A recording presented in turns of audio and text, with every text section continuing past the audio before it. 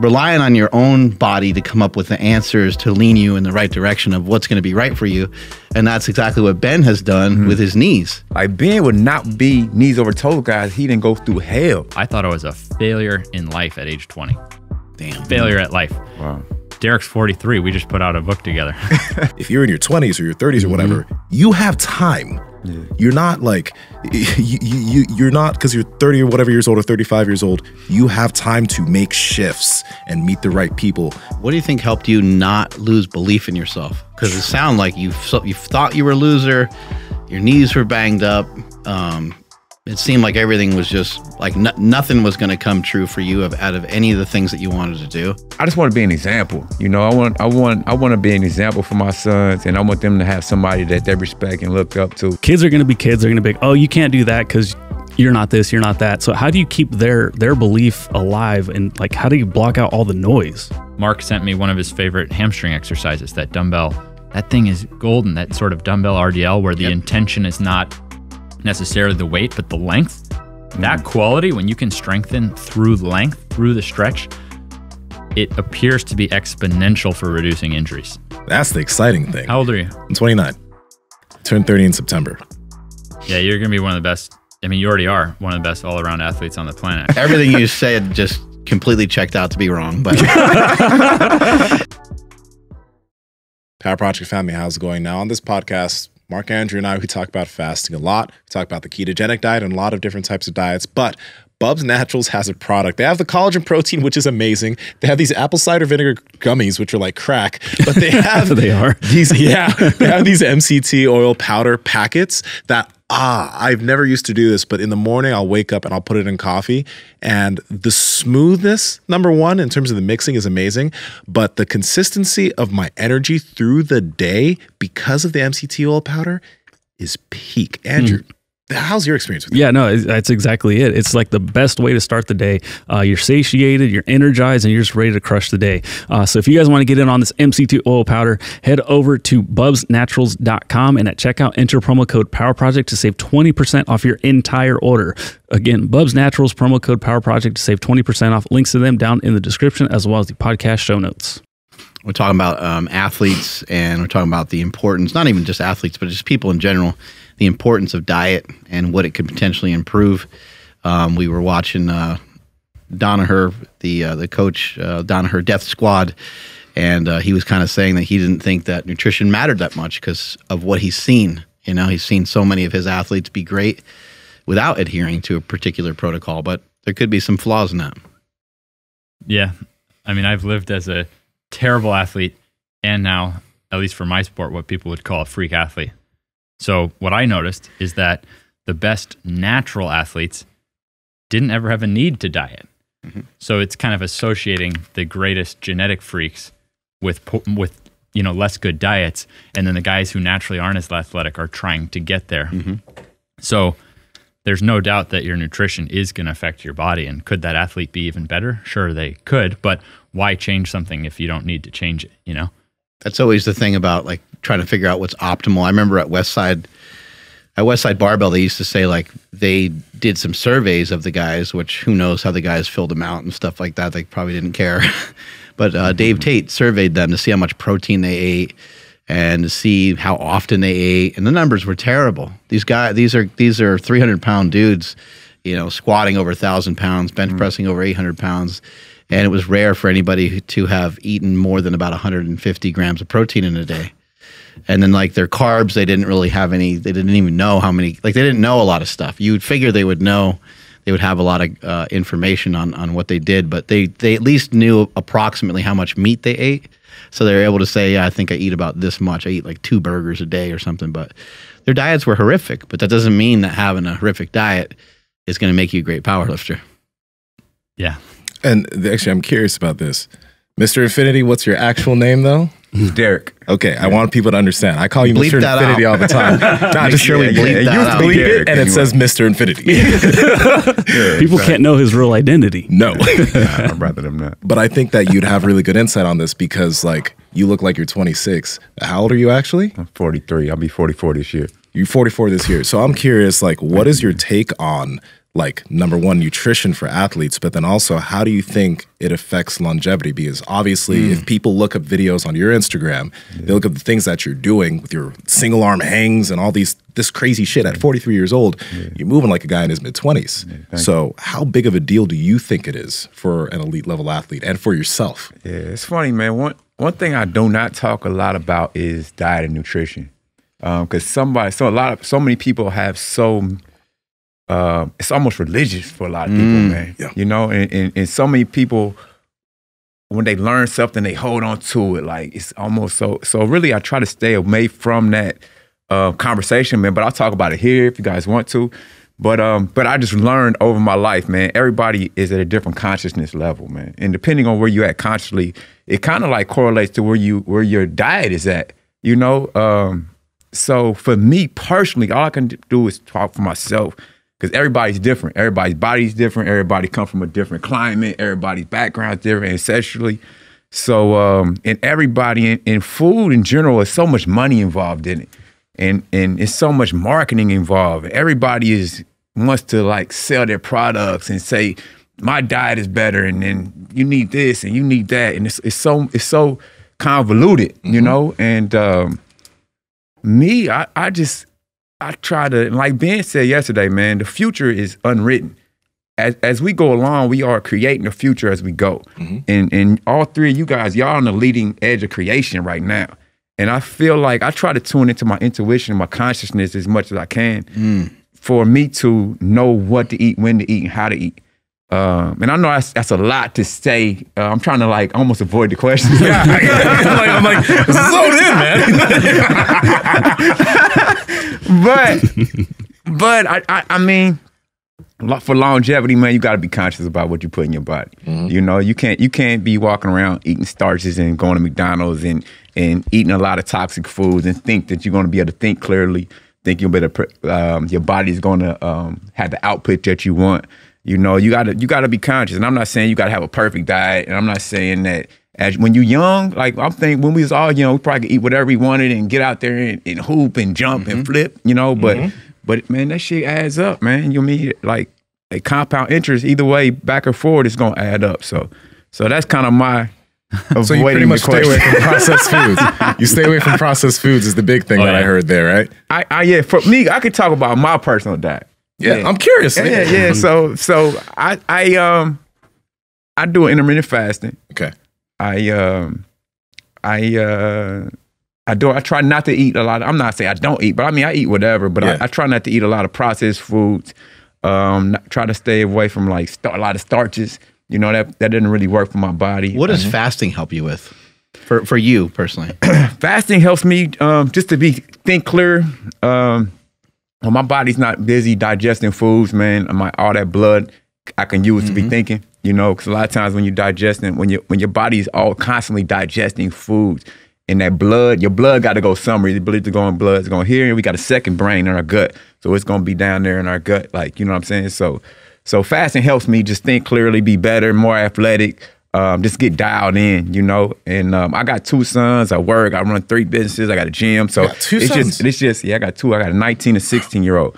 And so I don't got time to be thinking about food all day. You know what I'm saying? And I go out and get nature and deep breathing and meditation. And I feel like people can't sell those, so they're not marketed. But to me, those are that's nutrition. When I'm going out, like when Mark, you doing your walks, man, it's 99.9% of what's going on we can't even see. And so there's things in the air that we picking up when you're breathing. You know what I'm saying? So I try to tap in and tune into those subtle energies, I like to say. So yeah, I know y'all looking at me crazy as fuck right now. I'm like, oh, shit. It seemed to push me into a corner, man. So I'm fighting out right now. Everything you said just completely checked out to be wrong. But what's your education background? Basketball player. Man, I have a college degree from Indiana University, just communications degree. And then just the self-taught, man. You know what I mean? Pretty much self-taught. Yeah, I mean, I think you can see that the life experiences, I think, are outshining the education that you probably had, because of the stuff that you just said was very intuitive. Like, and it was awesome, and it's stuff that resonates with me a lot. Most of what everything is made up of is space. It's not made up of stuff. It's not made up of things. You know, there's the atmosphere, the universe, space itself. I mean, it's enormous. You know, so I find that line of thinking to be really like fascinating. But what I also find fascinating when you said intuition, how you kind of like you're, I guess, relying on your own body to come up with the answers to lean you in the right direction of what's going to be right for you. And that's exactly what Ben has done with his knees. You know, he probably cried a lot, probably complained a lot, probably was really frustrated, probably a dark time in your life. I mean, I sometimes don't think people understand when your health is compromised, especially towards something that you really, truly love and enjoy.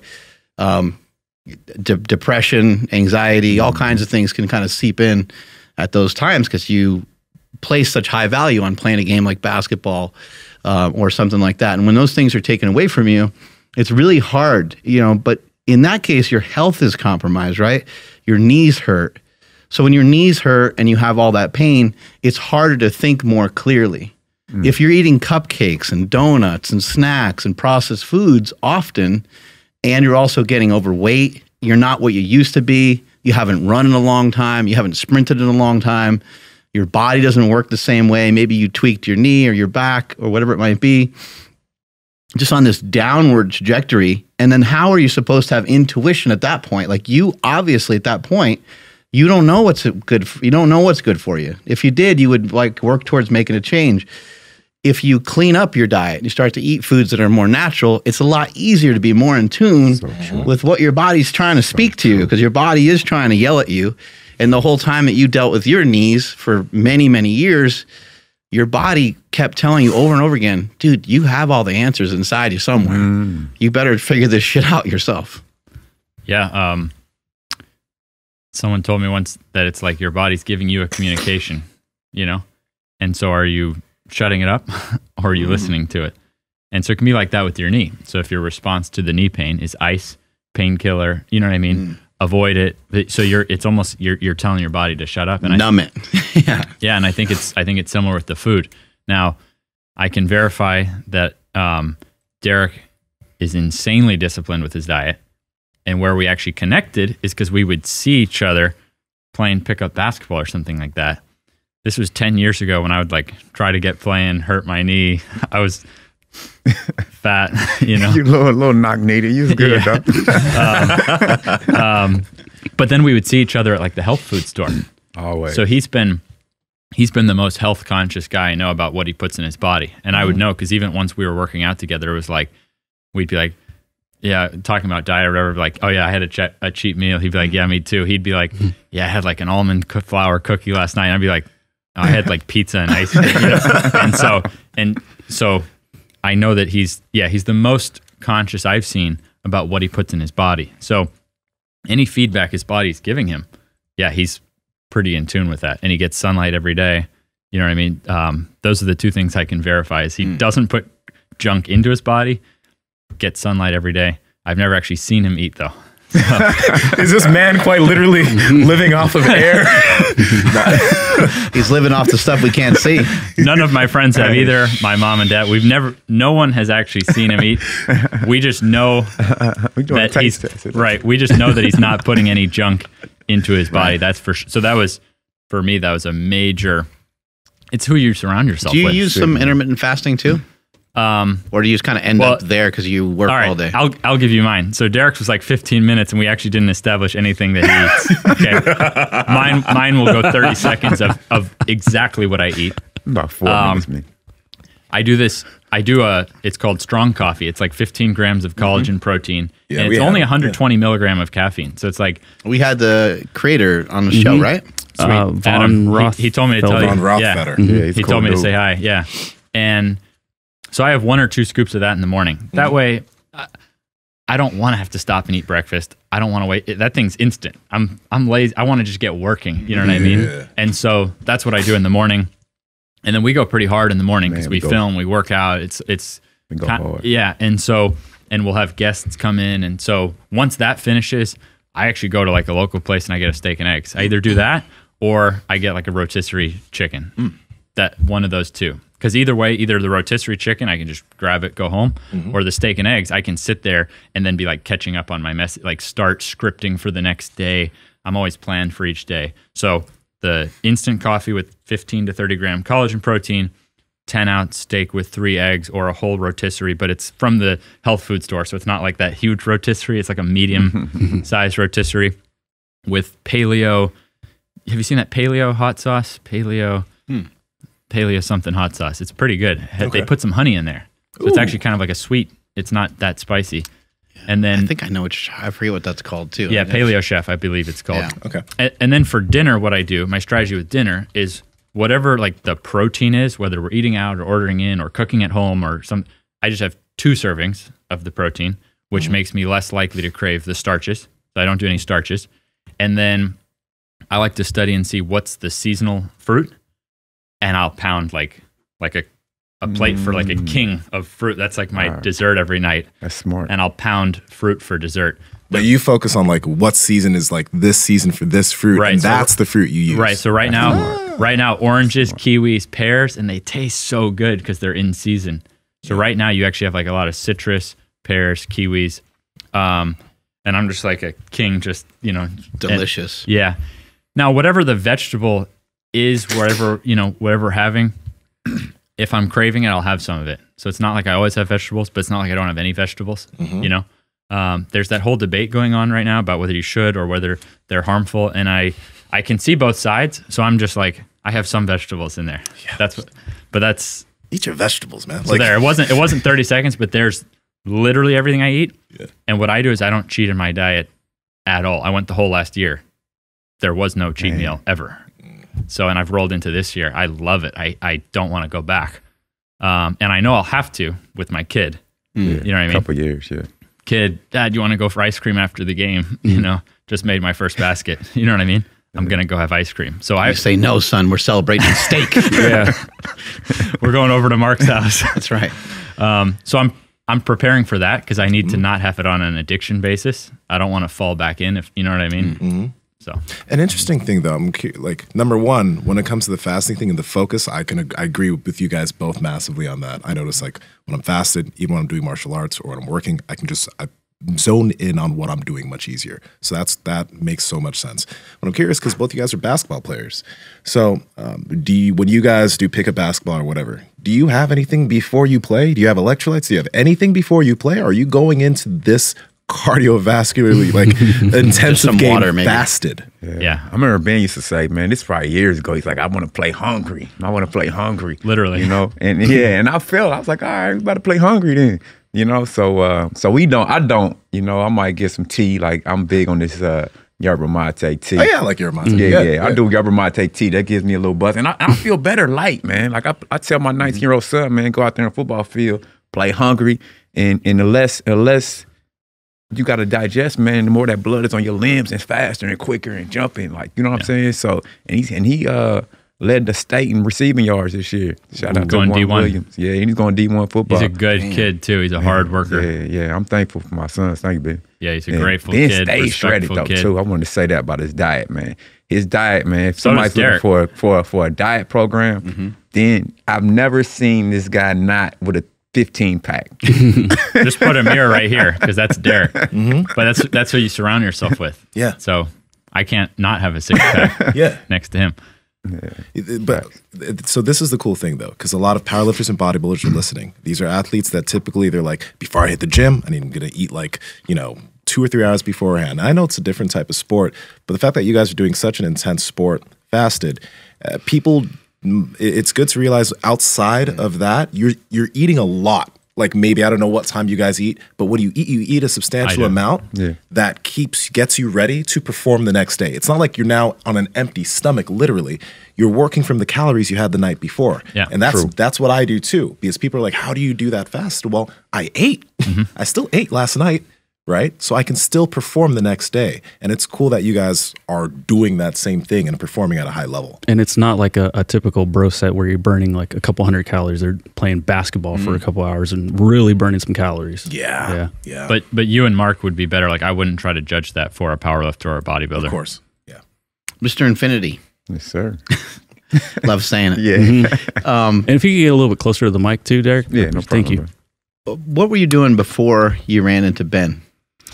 That's a good question, man. I obviously, man, I had my kids, man, was raising them. I went through a lot in my life, man. And me and Ben had probably been knowing each other for maybe like, I don't know, it's been, time goes so fast. Maybe Over 10. Over 10 years.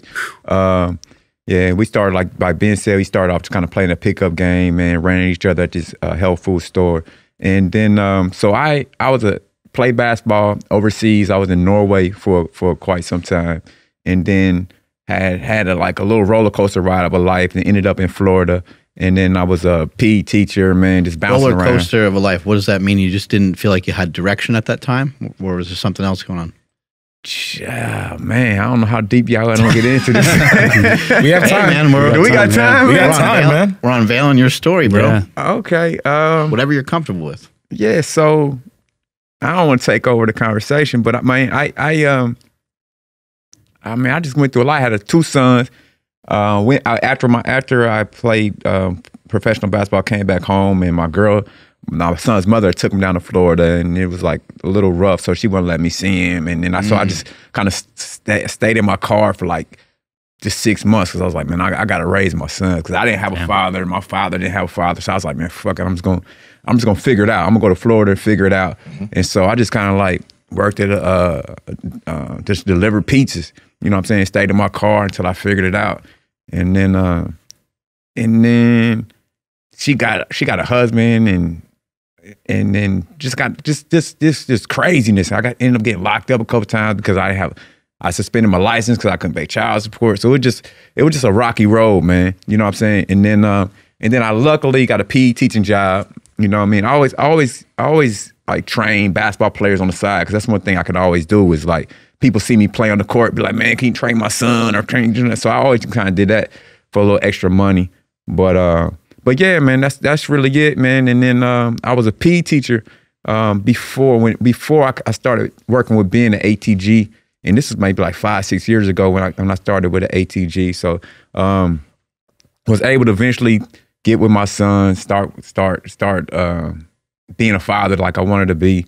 She changed my son's names are 1 and 11, and my son's mother ended up changing their name, so I had to go fight to that. And then luckily she changed them back to 1 and 11, and so yeah, man. I'm like I said, I don't want to take over your podcast, man, but it's a long story, man. Like I went through a lot, man. So I feel like my intention was always like good, you know, and I feel like that's why.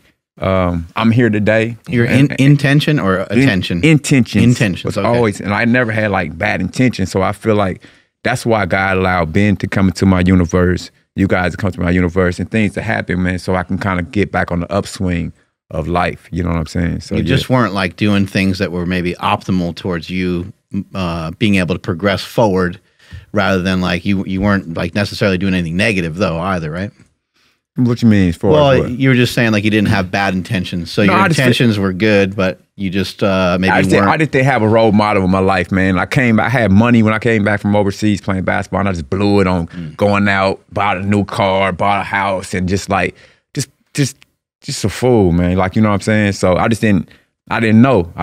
So just had to take, you know, as you grow and you just learn what not to do, and you just work your way up, you know what I mean? Consciously. You know, that's why I say being conscious and being awareness is so important. You know what I'm saying? I have more of an awareness of cause and effect. You know, cause and effect is real. So what was the pivot point that allowed you to become a teacher?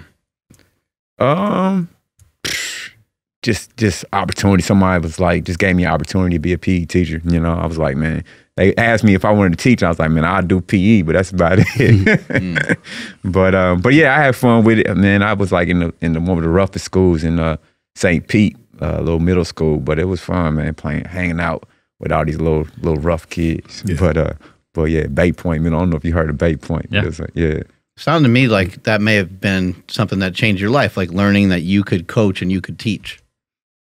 Yeah. I mean, I always like, I feel like I always had that in me to be able, I always want to see people do well. I always want to like inspire and help people and like when I'm around you, man, I want you to max out. I don't care who you are. You know what I'm saying? So I think that's just like innately in me. You know what I'm saying?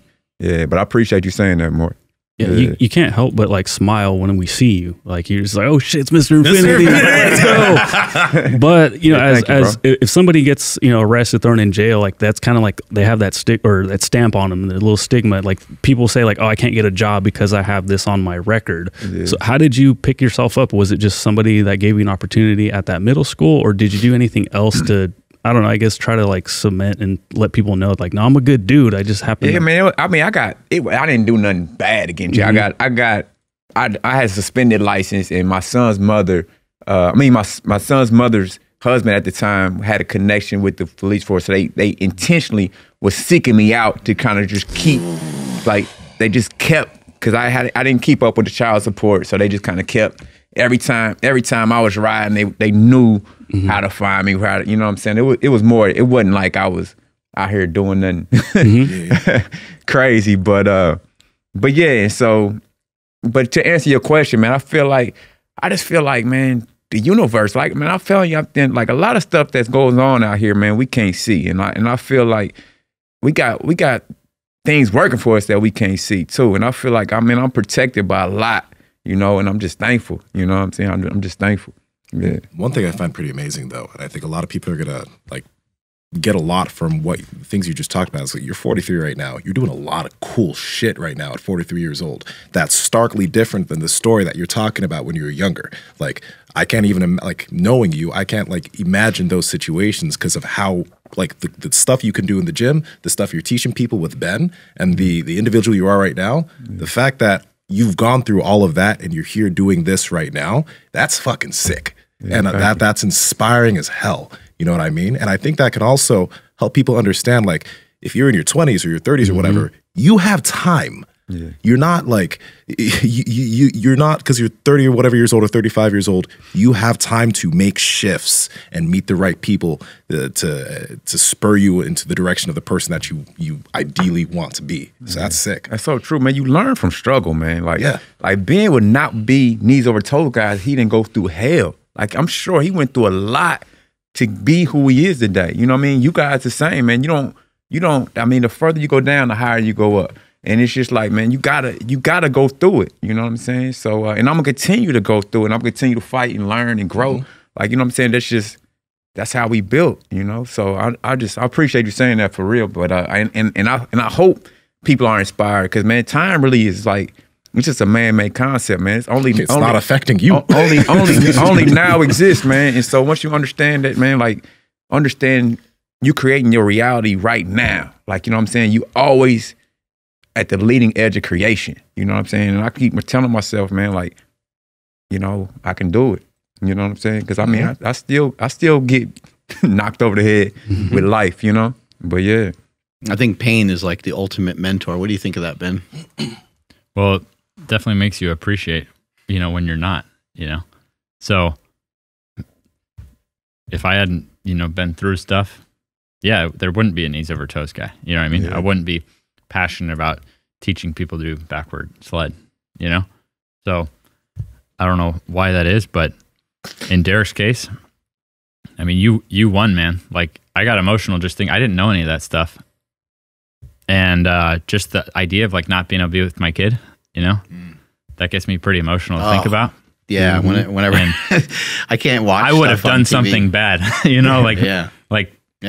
like the fact that you got through that, and I never would have guessed that because he has a great relationship with his kids, 2 amazing kids. One of them's going on a D1 scholarship, but I see them. They work hard. They're super respectful. They are not normal kids. You know what I mean? Like that's the lottery we all want to win. You know what I mean? Is our kids being respectful and having integrity and purpose and drive, and he's with his kids now. So, I mean, you won. Yeah, so, thank you, man. Thank you. Yeah, pain, I think it's a great teacher. It gives us a lot of wisdom, and I think maybe for you with the way that you grew up, you were like, well, I don't want to repeat that cycle. I don't want to see that happen with my own children. And so I think it's great that you're able to, even though the circumstances weren't the most optimal, you're able to still make the most of it. And life is long, and you hear it time and time again about parents that they lose opportunities to be around their children, or they get distant from them, but then they come back later on. You know, life is, it can be short, and certain things happen sometimes, but it's also can be long. Like if you're staying healthy, it's a long life. Yeah. And you may have wronged a bunch of people, or you might have done a lot of wrong, or people may have wronged you. But if you can just figure out a way to hang in there the best you can, and to try to start to learn from any mistakes that you made, or some of the people around you have made, over a period of time, you can start to head in the right direction, and your story could end up like Mr. Infinity's. Yeah, thank you, man. I think it's all about perspective, you know. Yeah, it's all about perspective, how you, because you can spin any situation how you want to, man. I just choose to be grateful, you know what I mean? But and now you're trying to be. We talk about he's trying to be a role model for his kids. You know what I mean? And how he didn't have that. So he didn't have that role model. I went through struggles, but I was lucky enough to have that. Both my parents, in their own ways, were, you know, my parents. Perfect. They're unbelievable role models for me. So whatever stuff I went through, had the right role models. So I was able, as Mark said, to learn from it. And that's, to me, whatever is coming in at you in life, if you then learn how to handle that, now you get more powerful to help other people. So it sounds to me like now Derek gets to teach and help a lot of other people. I thought I was a failure in life at age 20. Damn. Failure at life. Wow. Derek's 43. We just put out a book together.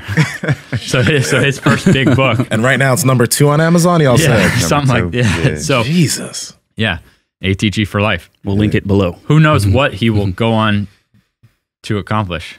We were just using in there something that he's, you know, boom, he got a sample whipped up. I mean, he's 43.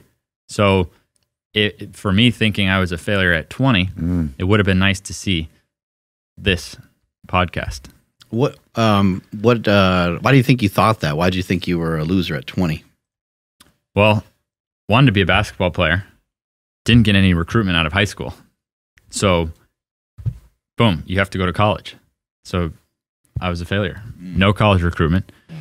Gnarly knee history. I couldn't even go to school my senior year. I was on a walker. Let's say that it's 20 years from now or 18 years from now, and your son's on his way to, he's been thinking about college, but he's not getting accepted to college. He's bummed. Like, what would you tell him? I don't know how to answer that exactly, because I'm actually educating my kid. So I have an article. It's not public. I'll put it out public after this so you guys can read it. But I've actually written up exactly how I'm going to educate my own kid.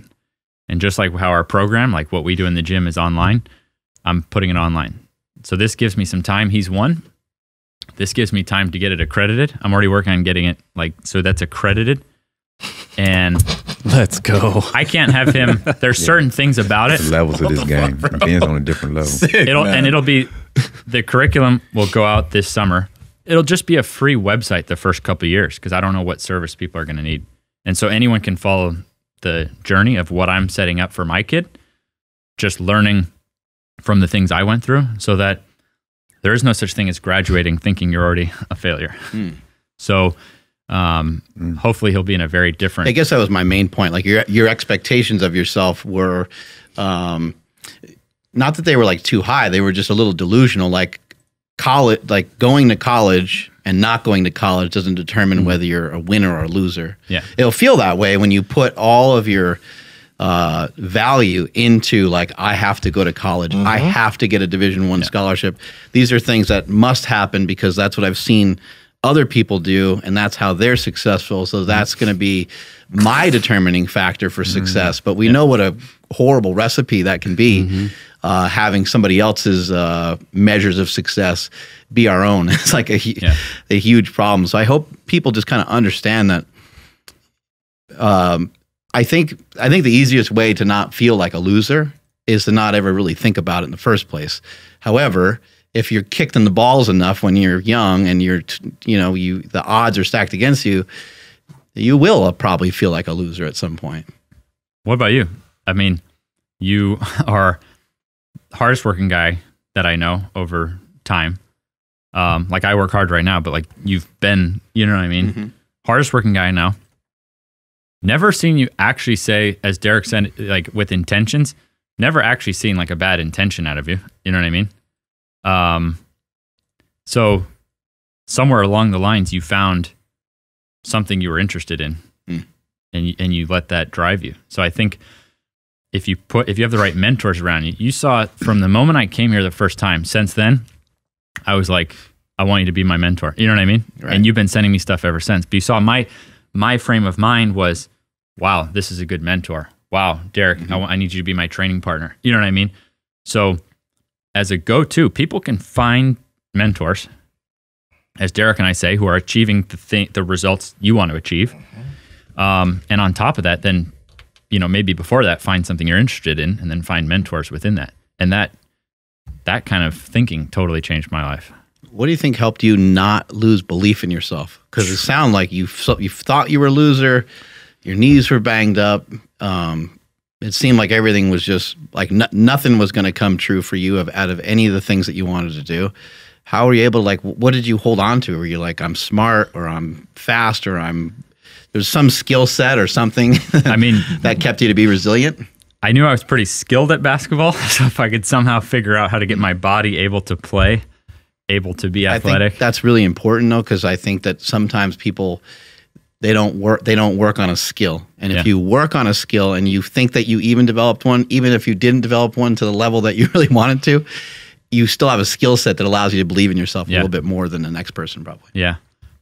But honestly, what jumped to my mind is the simple fact that my parents, they weren't telling me to get a plan B. I had no business still trying to get a basketball scholarship, My whole story is that I actually ran out of eligibility. I was too old, but I was actually succeeding. I got a D1 scholarship at 23 years old. I've never heard of that happening. That's usually. Wow. But my parents, I was sitting at the dinner table with my dad last week, and he admitted to me that he genuinely did not think it was possible for me to dunk, even though I still thought this program, you know what I mean? You know what it's like when you're searching for that perfect program, and finally some stuff broke through. He never thought I would dunk, but he actually never told that to me, never told it to my mom. My parents they would still make me work hard. So I was out of high school, I was working hard, but they never told me, you're not going to be a basketball player. And my wife is the same way. I think my wife believed in me more than I did. And so I was very fortunate to have people like that around me. Not every parent is going to let you still be, thinking you're going to be a basketball player when it doesn't make any sense. You know? And actually, when Derek and I started working together, first thing he was like, the world needs to know about this. I was like, really? Yeah. He beat that into me. The world needs to know about what's happening in this gym. So Derek believing in my, professional stuff. My wife still thinks I'm like, could beat Michael Jordan in his prime one-on-one. She genuinely, she would, somehow he'll get lucky. Like, she actually believes in me to that degree. Wow. And then my parents were amazing enough not to have their judgment. I think my mom also believed I could do anything too, but my dad never thought I would dunk a basketball. But he never told me that. So that was, I can't take full credit for that. You asked me, why didn't I give up on myself? Did I have some inner belief in myself? Clearly, the people around me did. Yeah. What about for yourself? Did you have a mentor or something to hold on to that allowed you to just continue to pursue, like heading in the right direction? Yeah, I'll definitely answer that. But one thing I can say about Ben, once he has a vision in his mind, it's going to happen. It might take a year, 5 years, 10 years, but I feel like he's not going to stop. He's like a pit bull. He's not going to let go until it happens. You know what I'm saying? And I love being around people like that. You know what I mean? Ben played basketball together for the first time forever. We always used to play on opposite teams, but it was nice because I know, when you got a partner that's they're going to bring it with you. You know what I'm saying? So that's just like, I just wanted to say that, man, about Ben. Like, ever since I've known him, 18, 19, 20, he's always like, you could tell he got a vision. You know what I mean? And people know, like, in our area, Clearwater, for 5-10 years, people knew Ben. They didn't know it was gonna be knees over toe guy, but they knew Ben was gonna be successful, man. You know what I'm saying? And he hasn't even started yet. But yeah. Appreciate that. But for me, man, I'm telling you, I had a hard knock life, man. My city, where I'm from, it's just like, if I go back today everybody's doing the same thing in the same bars and the same clubs and in the same and it's like talking about the same sports, same chicks, like, you know what I'm saying? So it was a blessing for me to be able to leave. And then I just looked up people, man. Like Ben is one of my mentors. Like now you guys are mentors. So I did seek out. I read a lot of books. I just read a lot, man. I just had to reach outside of myself just to kind of find mentors, but not close proximity, man. I learned a lot of what not to do. I tell you that. Yeah. You know, the cool things on the podcast, like past few months, we've been talking a lot about like belief in oneself, because like we notice like when people say, oh, I can't do something, or it's not possible for somebody to do something, we also notice that it's also, that affects that individual's belief system for themselves. They naturally put a cap on their ability to do certain things just because they lack, like they don't believe others can do it. So immediately they don't think they can. And what you were talking about with your dad, I think is super powerful, because it just shows how big of a difference a parent's belief system in their child can have on the outcomes and the belief that child has in themselves. Like that's one thing. I didn't have a dad either. My dad wasn't there. He's in Nigeria right now. We have contact via WhatsApp, but I had a mother that massively believed in me and just massively didn't try to chime in. She wasn't telling me I was talented or anything like that. But every time I worked at something and got good at something or had success with something, she would praise the fuck out of that. And she would just continue to put down like, you work at this, you get it, you're good. Like that's the thing. And that's why at this point, my belief system's rock solid. It doesn't matter what the fuck anybody tells me, because of her.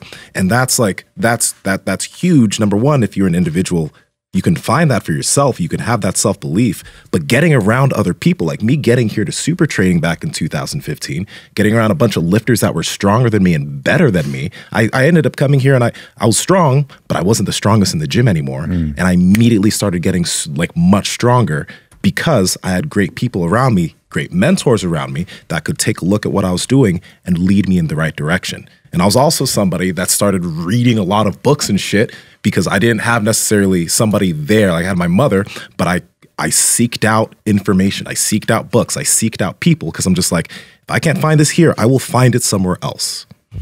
Yeah. So your mother kind of planted that self-belief in yourself. Hell yeah.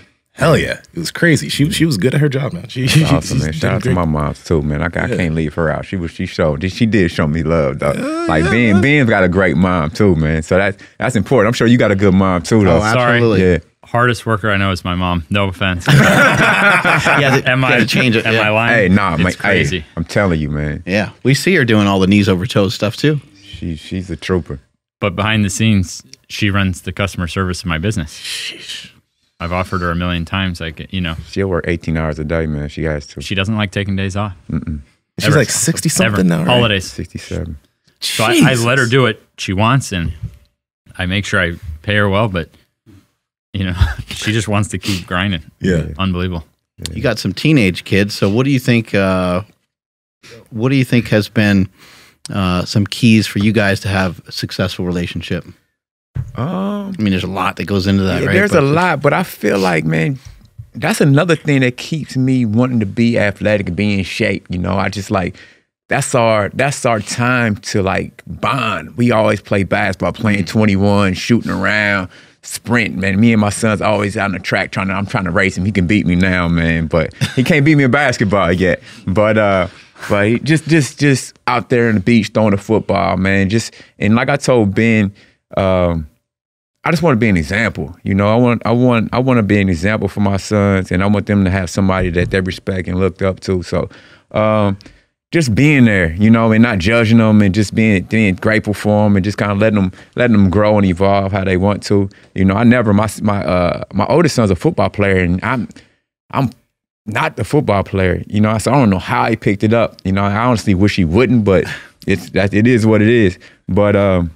But he just, I didn't say you can't. I never pushed him to football. He just ended up doing that. And my youngest is a hell of a basketball player. He'll be really good. But they just got to work. And like I said, like you can't tell kids what they should do, man. I feel like I just got to be an example. You know, I feel like they're going to watch you more than you talk to them. You know what I'm saying? I never try to be like, oh, you got to do this, you got to be this. I'm just like, man, like, listen, you see your dad, if he, I mean, if you want to be successful, you see. If you don't, then you know, you can go down that path too. But yeah, just keep it real, man. I just keep it real with my sons, like all day. What about you, Mark? You got I heard you got an 18-year-old son. Yeah. How do you keep that bond going? Yeah, my son just turned 18. I think, you know, two of the biggest things for me is just to spend time with my kids. So to just be there, you know. Yeah. Another huge thing is just I believe in like incorporating stuff into your lifestyle rather than having things be like a side thing or separate from anything. So if I have, you know, not so much anymore, but when my kids were younger, they would just go with me to places. You know, if I had a business meeting or something, we would make it like a family trip and we would go and visit, you know, whomever it was. And they might not have necessarily went to the actual meeting with me, although we've done that before too. They've actually come with me. I obviously made sure it was appropriate because some meetings just doesn't make sense to have like a 4-year-old kid with you, you know. Yeah. But wherever I could, I tried to make sure that it like matched up with whatever I was doing. Whenever I went and did like a seminar or something, somebody wants me to do a seminar in San Diego or something, my first thought is, I don't really want to go to San Diego, but my kids probably do. So let's tell the kids, hey, we're going to go to San Diego. We'll make this trip, you know, kind of work with my wife and the kids and everything, and we'll figure out a way to make it like a family vacation rather than just me going down there and teaching some people some stuff and people getting a good experience from that. That's cool, but I'd rather have a good experience with my family and to have my kids, you know, involved in it. And that way everybody knows everybody better. Like, oh, I'm going to LA to meet Ben. You know, I'm going to Florida to hang out with Ben and Mr. Infinity. It's like, doesn't sound like some shady ass shit that I'm up to. My wife would assume that if I'm hanging out with Mr. Infinity and knees over toes, that I'm just training all day. Like, you know what I mean? So, or saving the universe. Yeah, yeah, exactly. Yeah. And then the last piece of the puzzle, I think, is just encouragement. Like everyone just needs encouragement. Like kids, that's a big one. Kids especially, they just need encouragement.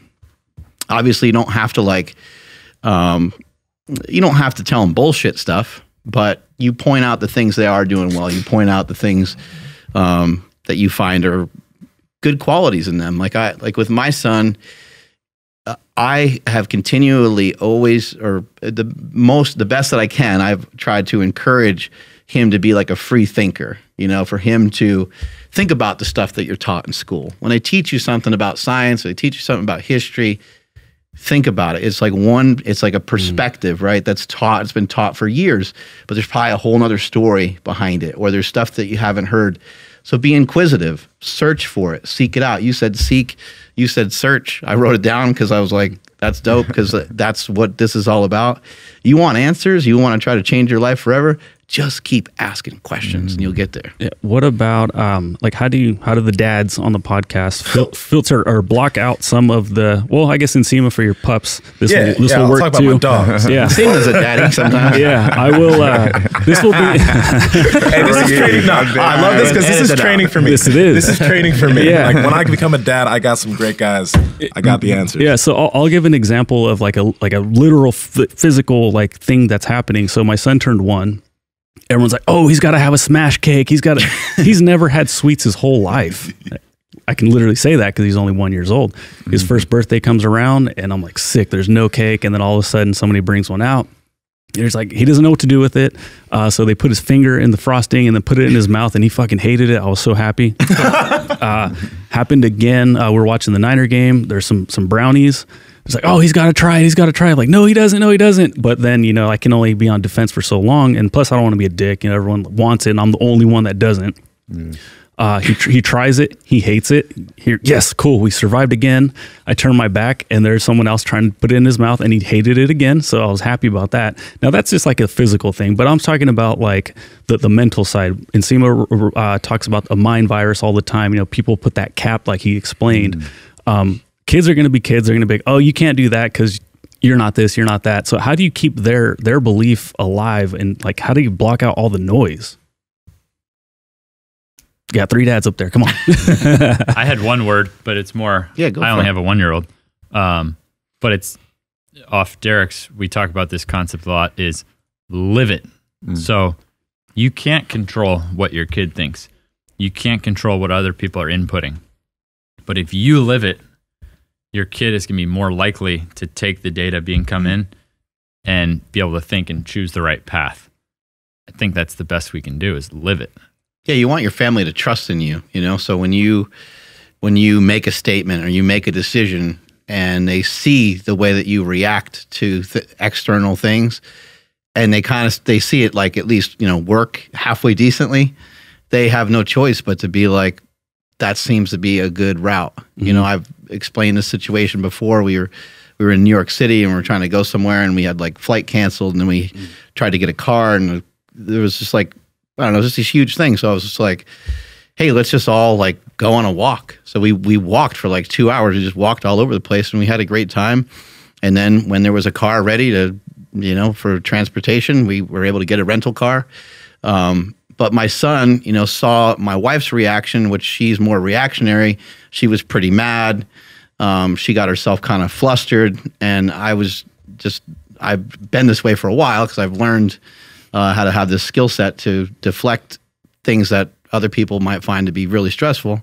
Mm-hmm. And I was able just to grab my kid and say, hey, let's go for a walk. Mom's going to talk to these people, let her do her thing and get that stuff off her chest. And then we came back around and we had an awesome time. And it was like no big deal. But if your kid repeatedly sees you making good decisions and repeatedly sees you acting specific ways in otherwise stressful situations, you know, that's gonna rub off on them big time. Last week I saw Derek's kid go into the gym by himself, start sledding on the weekend.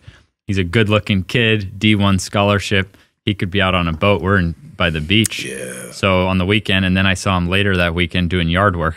So you got him. He's doing sledding and yard work on his own. That's you know what I mean. Mm-hmm. But he sees Derek sled. Yeah. Derek does it every day. You know.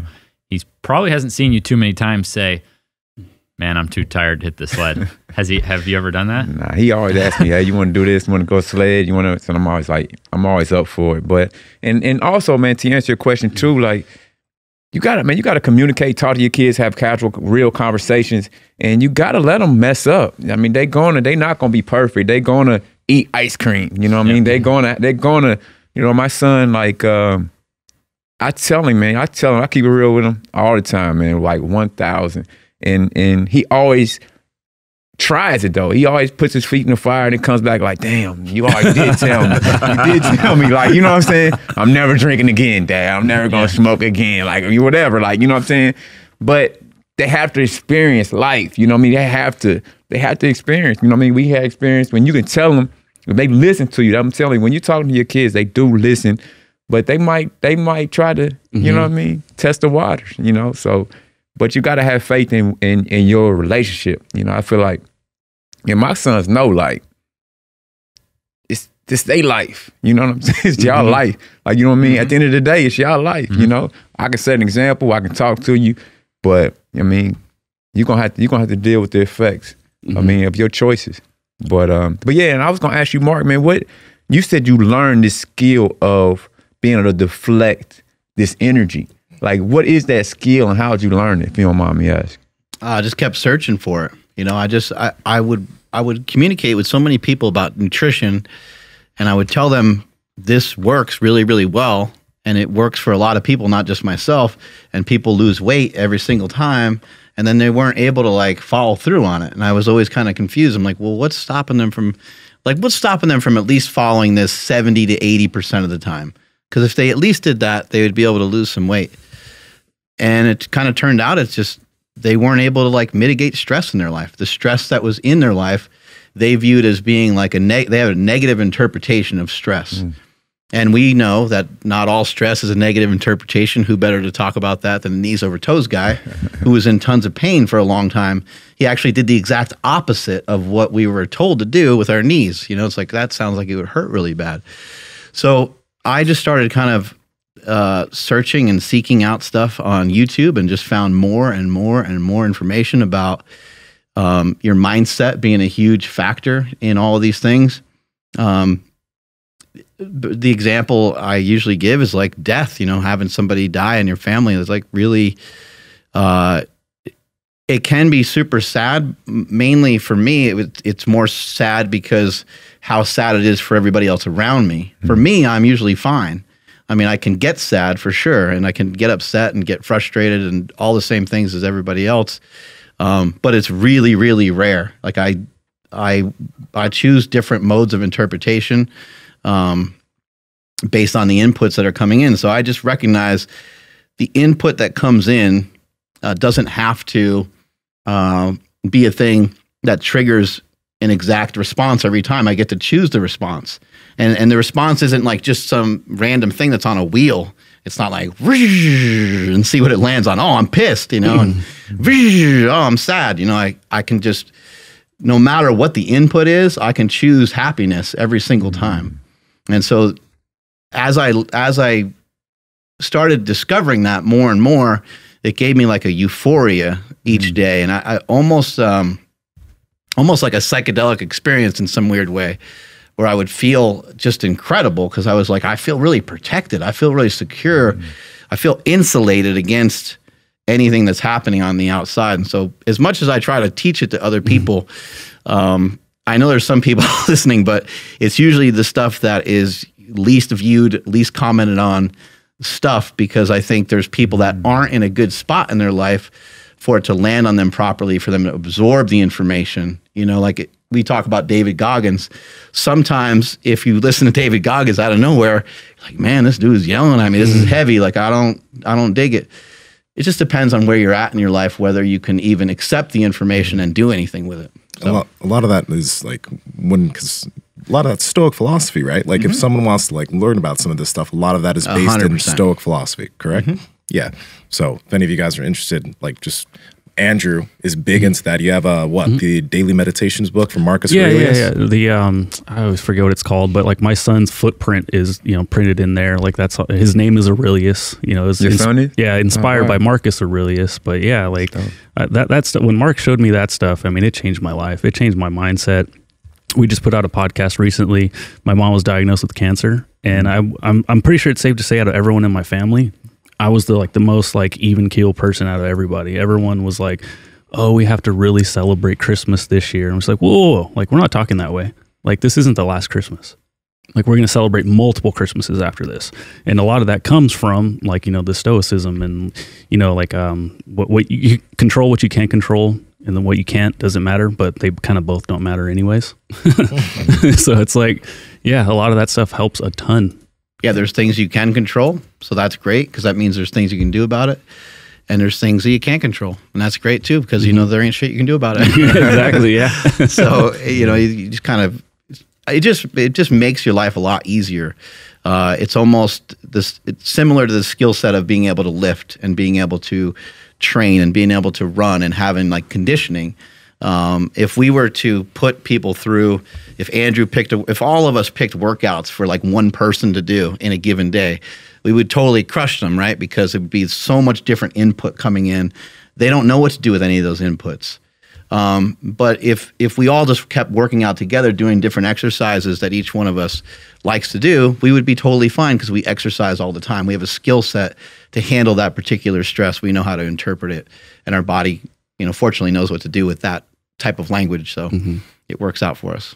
Yeah, it's called the Daily Stoic. Can't believe I couldn't remember it. Yeah, I have the book too. So people don't understand when you're on a podcast, it's like sometimes your brain just all of a sudden forgets the most important shit. So it's your book? No. It's Ryan Holiday. Okay. Yeah, it's an amazing, just a daily thing. Like when my son was still, baking, I'd read him like a page every day. It's super easy to read, so I highly recommend it. Yeah, and I think it's super powerful. I started getting into that a few years ago too. And one of the big things that people kind of get wrong when they think of the word stoic, they think of an individual that doesn't feel emotion. No, we're not talking about being an emotionless robot that goes through life like feeling nothing. No, you feel everything. You're just not a reactionary. You don't react to that with emotion. You take it in, you understand what's going on, you analyze, you act. But you don't need to react based on emotion, which is how a lot of people get themselves into trouble, especially guys. Yeah, they call it a knee-jerk reaction. Do you ever, Mark, do you ever still experience any like any fears or any like doubts or misbeliefs within yourself? Or is that philosophy one that you're able to kind of like block those things out when you say you feel like you insulated? I would say that, if you're not experiencing any type of fear, then that's probably not a great place to be. I think you kind of want to, like, quote unquote, make yourself a little bit scared here and there. Yeah. I think that's healthy.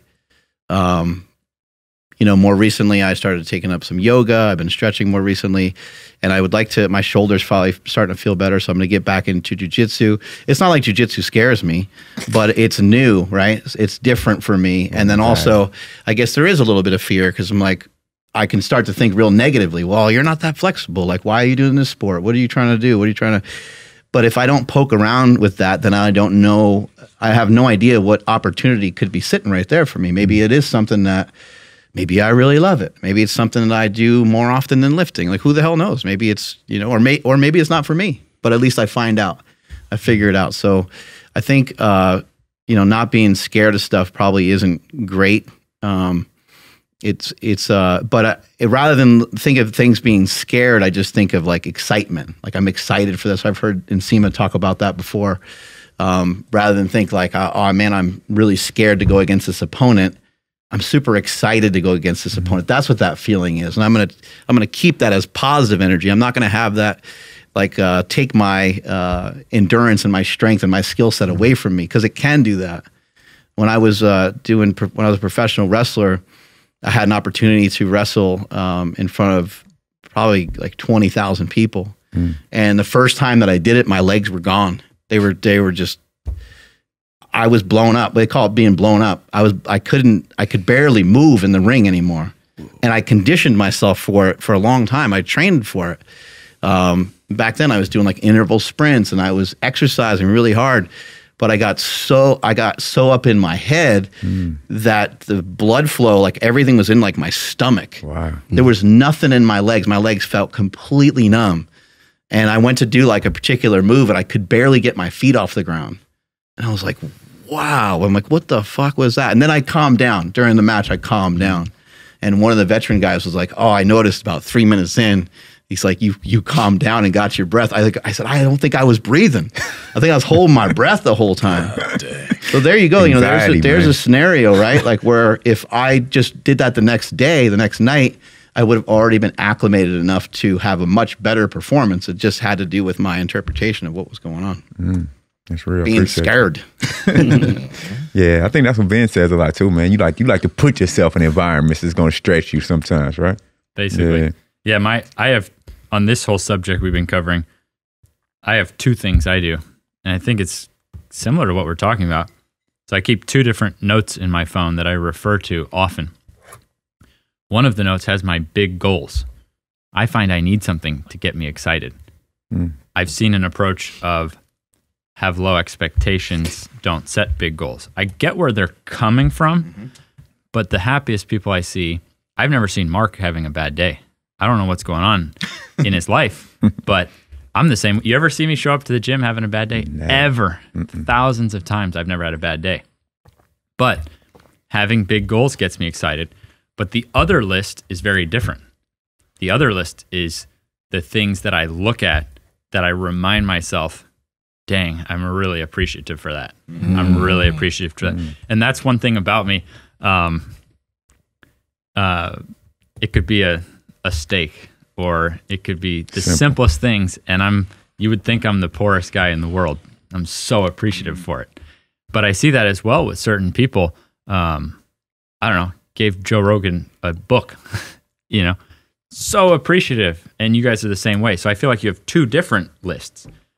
Your big goals, and that really gets you excited. That gives you something to be nervous about, something to be excited in the morning when you get up.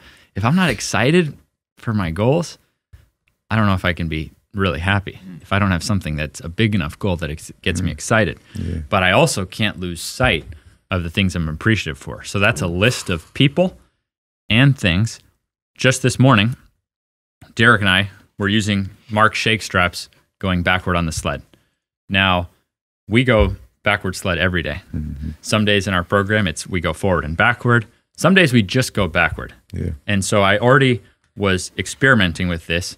for the days we just go backward. We do that on upper body day. So even on upper body day, we start by going backward with the sled. So adding this, I'm going, okay, now we're getting a big thing for us is grip strength for longevity. Now I'm getting my grip, I'm getting my upper back strength, I'm getting my legs. And I told Derek, man, if I could only do that, I'd be a happy guy the rest of my life. I could work on different businesses, go drag a sled backward with these straps. My body would last a long time. I'd be a happy guy. I'd be happy if that was all I could do was that. I'd be a happy guy. So that's one of my things on my appreciation is the fact that I know that I can just go to the gym and I can sled. And that gets my cardio and strength and blah, blah, blah, blah, blah. And I have more on that list for me. Doing a deep squat is something I'm super appreciative for. So I have more on that list. Some of these are mentors that people would never guess. And because I have that list, I will occasionally reach out to these people out of nowhere and just say, man, I'm so grateful for XYZ. But this is really real for me. But if I don't have that list, we forget so much of the stuff that we really appreciate. But at the same time, my goals are like way too big to even talk about in public. Do you see what I mean? Yeah, you sound like a crazy person. Right. Exactly. Oh, my kids' education? Sure, I'll just make my own education system, put online. Hopefully millions of people will do my education system. Totally crazy goal. Those kind of big goals get me fired up. They make me a better person. They make me work harder. They make me stabilize. But any success I've had, I've actually gotten more appreciative, not less. So I'm more appreciative.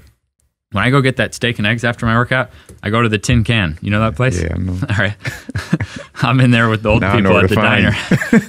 That's my special time. I'm scripting. I'm more appreciative for that steak and eggs than I was when I was 19 with messed up knees going to the same place eating steak and eggs. I'm more appreciative now for that same exact steak and eggs. It tastes better. And so every day is kind of like that for me. I think it's simple. So everyone can have an appreciation for their own body. Like there might be a bunch of things that you don't like about your body, or like, maybe you don't like the way that your body looks, or whatever the case is. Maybe you're pissed because your knees hurt. Maybe you're pissed because your back hurts. But think about how many like trillions of cells that you have, and how many things are going right for your body, or how many things have to go right for your body just for you to make it through a day. Yeah. You still got your taste buds, you still got your smell, you still got your eyesight, you got your breathing, and all these things. Like we just take them all for granted, but they're completely automatic. The greatest things that we learn are pretty much automatic. Like you don't have to teach yourself how to learn how to talk. It's just, you just are just observing and you just learn it. As long as you have like a healthy brain, the movement patterns that we do and stuff, these are all things that you just observe and you start doing them yourself and you run your body through it. And the greatest things in life are also free. A hug, telling someone how much you appreciate them, telling yourself how much you appreciate a great relationship. Some of the shit that you've done with yourself, or a relationship with somebody. So there's. I know that sometimes people feel like everything's like really stacked against them, and I understand where that can come from. But man, it's just sometimes cool that your heart's beating. And when you take away, honestly, the focus from yourself, because like what you were mentioning there's something really cool that you mentioned within your gratitude thing that I hope a lot of people pay attention to. Andrew Huberman, we had him on the podcast a few times, but he did an episode on gratitude. And he was talking about like when I've thought of gratitude in the past, because I every day I think about the things I'm grateful for, and it does make me feel good. And it takes the focus off of myself because I realize all the things that I have and not all the things I don't have. But something I didn't really do often, and I do it randomly, but what Andrew talked about was one of the greatest things you can do for your gratitude is actually having a story and thinking of a person that maybe they've done something for you or whatever, you're grateful for them for some reason, and quite literally sending them a message or sending them something and telling them, hey, I'm so grateful that I have you in my life because you've done this, this, this, and this. Number one, that does something for you as the individual doing that because now you realize something that you're grateful for, but it impacts that person even more than it impacts you. The person that's now receiving that gratitude, it's something that like if you're the recipient of it, that level of like receiving gratitude is actually extremely beneficial for that person too. And it's something that he talked about in that podcast. I'm like, wow. I haven't really heard anybody really talk about that, but the fact that I don't know if you looked into that, it sounds like this is something that you've been doing. I love Huberman. Yeah. I want to meet up. I'm going to be meeting up with him soon. But I actually didn't know that. Yeah. But yeah, so my list, it's an active list, meaning, so when I go look at that list, it's like, I'm grateful to go do the sled, and I go do the sled, or I find someone from that list and I write to them. So it's not just something I think about. I keep the lists up to date of the goals and the appreciation. And the appreciation list, I go actively send my wife a message or something. And like you said, it really makes a difference. And we all think those things and we feel those things, but to then take the action and do it has a big impact. Yeah. And then do you reflect on that list every single day? Like, I'm curious, like, because I'm personally trying to get into journaling and doing like a gratitude thing every day, but like, it's just not in my my habit, like daily tasks and stuff. So it's hard to fit another thing in. So I'm just curious, like, how often do you reflect back on that list? Probably every few days. Okay. You know? And I'm an efficiency guy. So I love the idea of people writing what they're grateful. I just keep the list up. Yeah.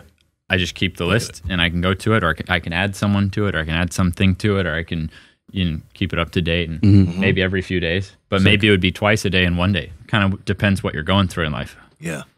Yeah. And then Mark put me on to Jim Rohn. Is that how you pronounce it? Rohn? Yep. Yeah. He has a really famous speech where he opens it up by saying, how hard is it to get out of bed when you're not putting in 100%? He's like, you hear that alarm going off? It's like, well, I'm not putting in 100%, so I could easily hit the snooze button. It's like, but how easy is it to get out of bed when you are putting in 100%? It's like, you're getting up before that alarm even goes off. And for me personally, I feel like having that, because I'll remember shit throughout the day. I'm like, oh, fuck, that's right. Ben's coming in. Like, but if I woke up knowing that right out the gate, yeah, dude, I would be fired up like instantly, instead of like, I don't know, a couple hours later, and be like, oh yeah, that's right. Today's going to be an awesome day. So that's something I want to practice. Yeah. Love it. Yeah, gratitude is huge, man. I got a little slogan, man. I got t-shirts made up. It's called Win the Now. You know what I mean? Because like you'll hear me say only now exists, man. You got to focus on the now, win the moment. I got a price is 0.0001, like compound interest, So one thing, man, Ben, every day he's the first one in the gym, always inspiring, always motivating other people. Like, not like you said, when you always thinking about yourself, your universe shrinks. You know what I'm saying? And when you give in, when you gratitude, when you showing appreciation, your universe expands. Like, you know what I'm saying? So that's one thing about Ben. He's always like, today he had those straps, man. He couldn't stop talking about those straps. How can we market these? How can we get there? Where's the link? I gotta get these on my. I was like, I'm telling you, he was like, so. But he's like, that's his universe. Like, he wants to expand and help and like grow. Like, you know what I'm saying? So yeah, that's my tidbit. And because we wanted to break down longevity, Derek and I have 7 steps, which you can say almost in a phrase, and that's why I got fired up about these. The 7 steps for training for longevity. And does he still pull up clips on here? Yeah, I can. Absolutely. Okay. Yeah, just tell me what you need. We made this, Derek and I made this as my last Instagram post to keep it really simple, so you can just see the 7 steps. And the idea is, if you start training from your feet and ankles, really gets that circulation going the right way. And that's what a sled does. And if you apply pressure, rather than avoiding, if you apply pressure at a pain-free level, and this sled allows us to do that, and at least as much backward as forward. That's it right there. Yeah, so this was me asking Derek. Oh yeah, I saw Derek, that video. How do I want to be like you when I'm 43, right? And so a lot of my ideas, Mark Bell knows, Louis Simmons, Charles Poliquin, all these ideas, the brilliance is there, but seeing Derek in action and seeing the deviations he made specifically to how he wanted to train, not just the idea being there, but for example, that we sled every day and we do it at least as much backward as forward. So that's our 1, 2, 3 out of the 7-point list. Start from the toes and feet, apply pressure from the ground up at your pain-free level, at least as much backward as forward. And then we use these regressions to restore full range of motion, which you got to have for your joint to get the nutrients in there. And we like to strengthen through a full range of motion where you get a stretch as well. So there's the full bend on the joint, but there's also like a full stretch. Mark sent me one of his favorite hamstring exercises, that dumbbell. That thing is golden, that sort of dumbbell RDL where the intention is not necessarily the weight, but the length. That quality, when you can strengthen through length, through the stretch, it appears to be exponential for reducing injuries. Not just like stretch plus strength, not just 2x reduction, like 4x reduction. And then if you leave no weak links, so that's something we get. Derek's low ab strap, might as well call it the reverse squat strap. Yeah. I was way too fired up about that. Uh-huh. The reverse squat. You didn't bring that in? Okay. Oh, we're going to make videos. Don't worry. Okay. We're going to make great videos. Yeah. But I was so fired up about that because it allows you to train a weak link, and that exercise in general, we like to leave no weak links. But the 7th one is finishing with the hand and fingers. And at our original gym before COVID, we had all kinds of grip stuff. And you can weave this into a workout. You can finish. I leave a crush gripper and a finger expander in my car. So when I finish sessions, I finish with the hand and finger. And Derek's done a lot of research on that on longevity. So then using this where it has this thick, my grip right now is tired out from using these on the sled. And and because this is elastic, which I've never seen anything like that, and these are affordable. You're never going to see me fired up about some super expensive product. I like stuff that anyone can get their hands on. And I'm trying to rip it apart. So you know how weak most people are between our shoulder blades. And I work, it's the nature of it. I spend so much time on the computer. So the fact that I can train from the ground up and be working that step 7 of longevity, finish with the hands and fingers. So I'm strengthening my grip, fixing weak links at the same time. So by doing a backward sled with that, we're essentially getting and if you consider, so we're getting 5 out of our 7 steps for longevity with one exercise. So that's why I would rank using these, gripping them, putting enough weight on the sled that it's challenging not just your legs, but your grip, trying to expand it as you're doing it. You're getting your backward sled. I would rate that the number 1 longevity exercise. So I got super fired up. I already sent to my staff and to all 600 plus ATG coaches around the world.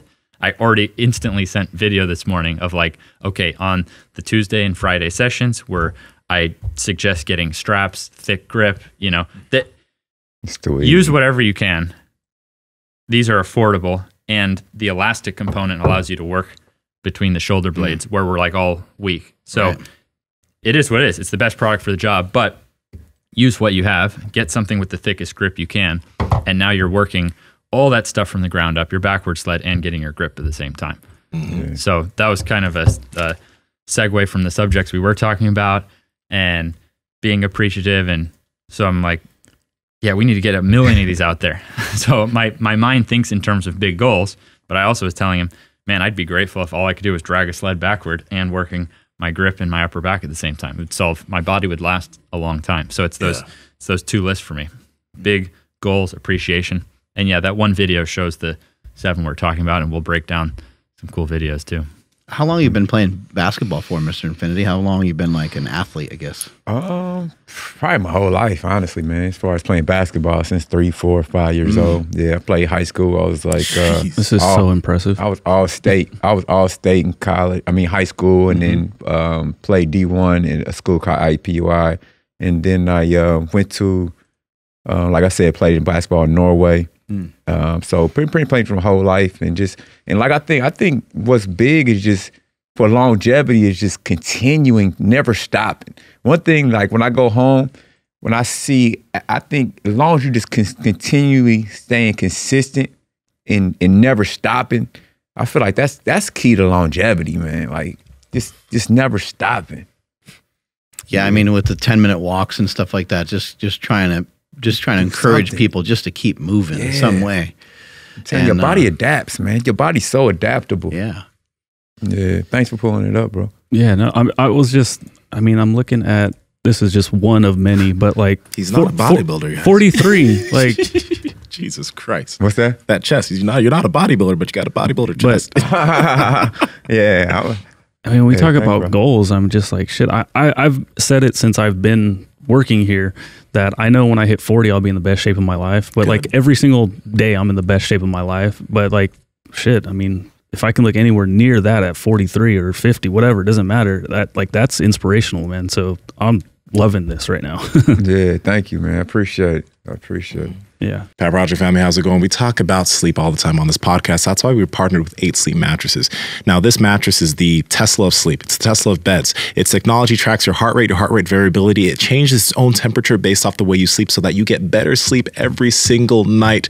It is quite literally insane. Check them out. Andrew, how do they get it? Yes, and before I do that, I wanted to let you guys know that you can actually set the bed to wake you up silently. I know that sounds weird, but actually the bed starts vibrating around your head, and it doesn't wake up the entire household the way my phone used to do back in the day. So now I just kind of have the bed wake me up silently, and it's amazing. You guys got to head over to 8sleep.com/power project. That's EIGHT sleep.com/power project. When you guys go there, you'll see a banner across the top saying that you're going to receive $150 off automatically. So again, that's 8sleep.com/power project to receive $150 off your Pod Pro cover or your Pod Pro cover and mattress combo. Links to them down in the description as well as the podcast show notes. Let's get back to the podcast. Ben, how long you been playing basketball for as well? Yeah, I think I was 4 when I started playing. So I think sometimes people think we hear, like you guys are saying not to stop, and you're saying you did it for a long time. What about something like an overuse injury? Is this kind of do you think this is like a fallacy, like that you end up with an overuse injury, or is this like an inefficiency and weakness more so than an overuse issue? Both. It's a math equation. So a jump is X amount of force, right? You can measure that stuff. Well, how many times are you jumping in a game? How many games are you playing? So now how much protection you have relative to that. So you could get more bulletproofed up. You could also play more sensibly. But when you're in the sport, you don't have a choice. You're subject of what the coach is saying. Mm-hmm. So there's things like that. I think for both of us, that's one of the deep drives behind the sled training, because we know that it makes you healthier, but you can give athletes that, okay, you've been screwing up, hit the line. No, hit the sled, because of the overuse aspect. So we can change team sports for the better with those overuse injuries by using the sled as punishment rather than more of the same running or whatever it is. Yeah. So it's a math equation. How much are you going to go after that activity? How much protection do you have for it? Yeah, overuse is a real thing, man. Yeah. Like before this training philosophy, man, my body was kind of broken down, man. I had a lot of knee tendonitis, my ankle, my feet, my hips. When I played college basketball, I had to get cortisone shots in my hip just to kind of get through my senior season. Shit. You know, and my hips are so out of balance. Like literally before every basketball game, so I wouldn't feel pain, I would go to the hospital, get a cortisone shot, play the game, and so yeah, man, overuse and just like lack of knowledge. And I think that's what you guys were spreading, man. A lot of just awareness and knowledge, man. Knowledge. People just lack knowledge. And so the more we can just like disseminate this information out there, the better, you know. So yeah. So but I feel like overuse is a real thing. But those 7 steps, man, that Ben just said will goes a long way. I mean, they may seem simple, but they go a long way of getting those full range of motion. Continue to keep your body agile and adapted to those ranges is key, you know, because I never had those ranges. Yeah, I think, you know, some of the stuff that you guys are saying and some of the stuff that we see online, like to me, a lot of it is very similar. Like some of the stuff that's shared by like Joel Seedman. I know that people think that guy's on the complete opposite end of what you guys talk about. And I can understand why, because you see he does like a half squat or quarter squat or something like that in comparison to what you guys do. But most of what I see that you guys are showing or what you're demonstrating usually is done with like hardly any resistance. Like there's not a lot of weight. Now these exercises are still really hard, like a Nordic or something like that. It still requires a lot of strength.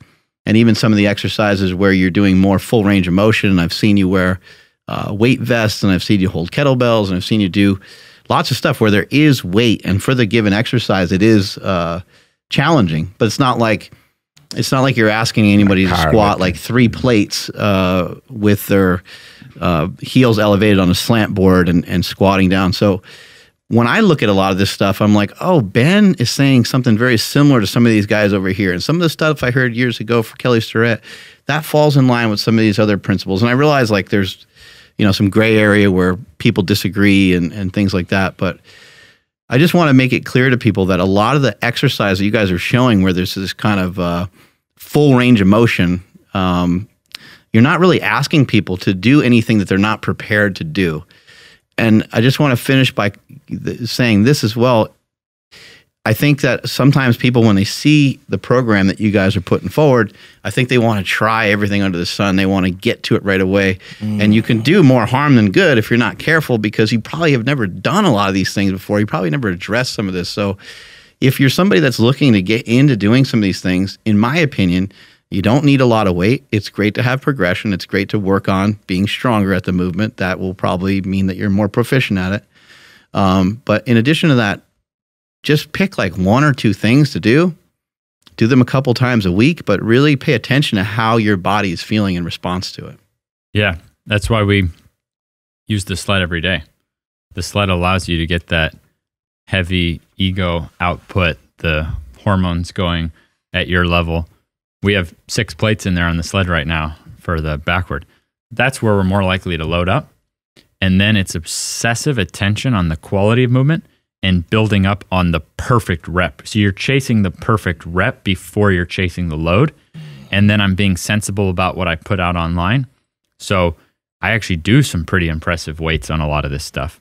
But I have to know that people online are going to try the impressive weight before they achieve the perfect rep.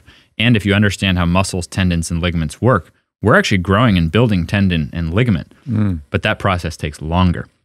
You get more, once you understand this inverse relationship on just a conceptual level, that you think with it and you realize that muscles get blood flow more easily and they can grow more.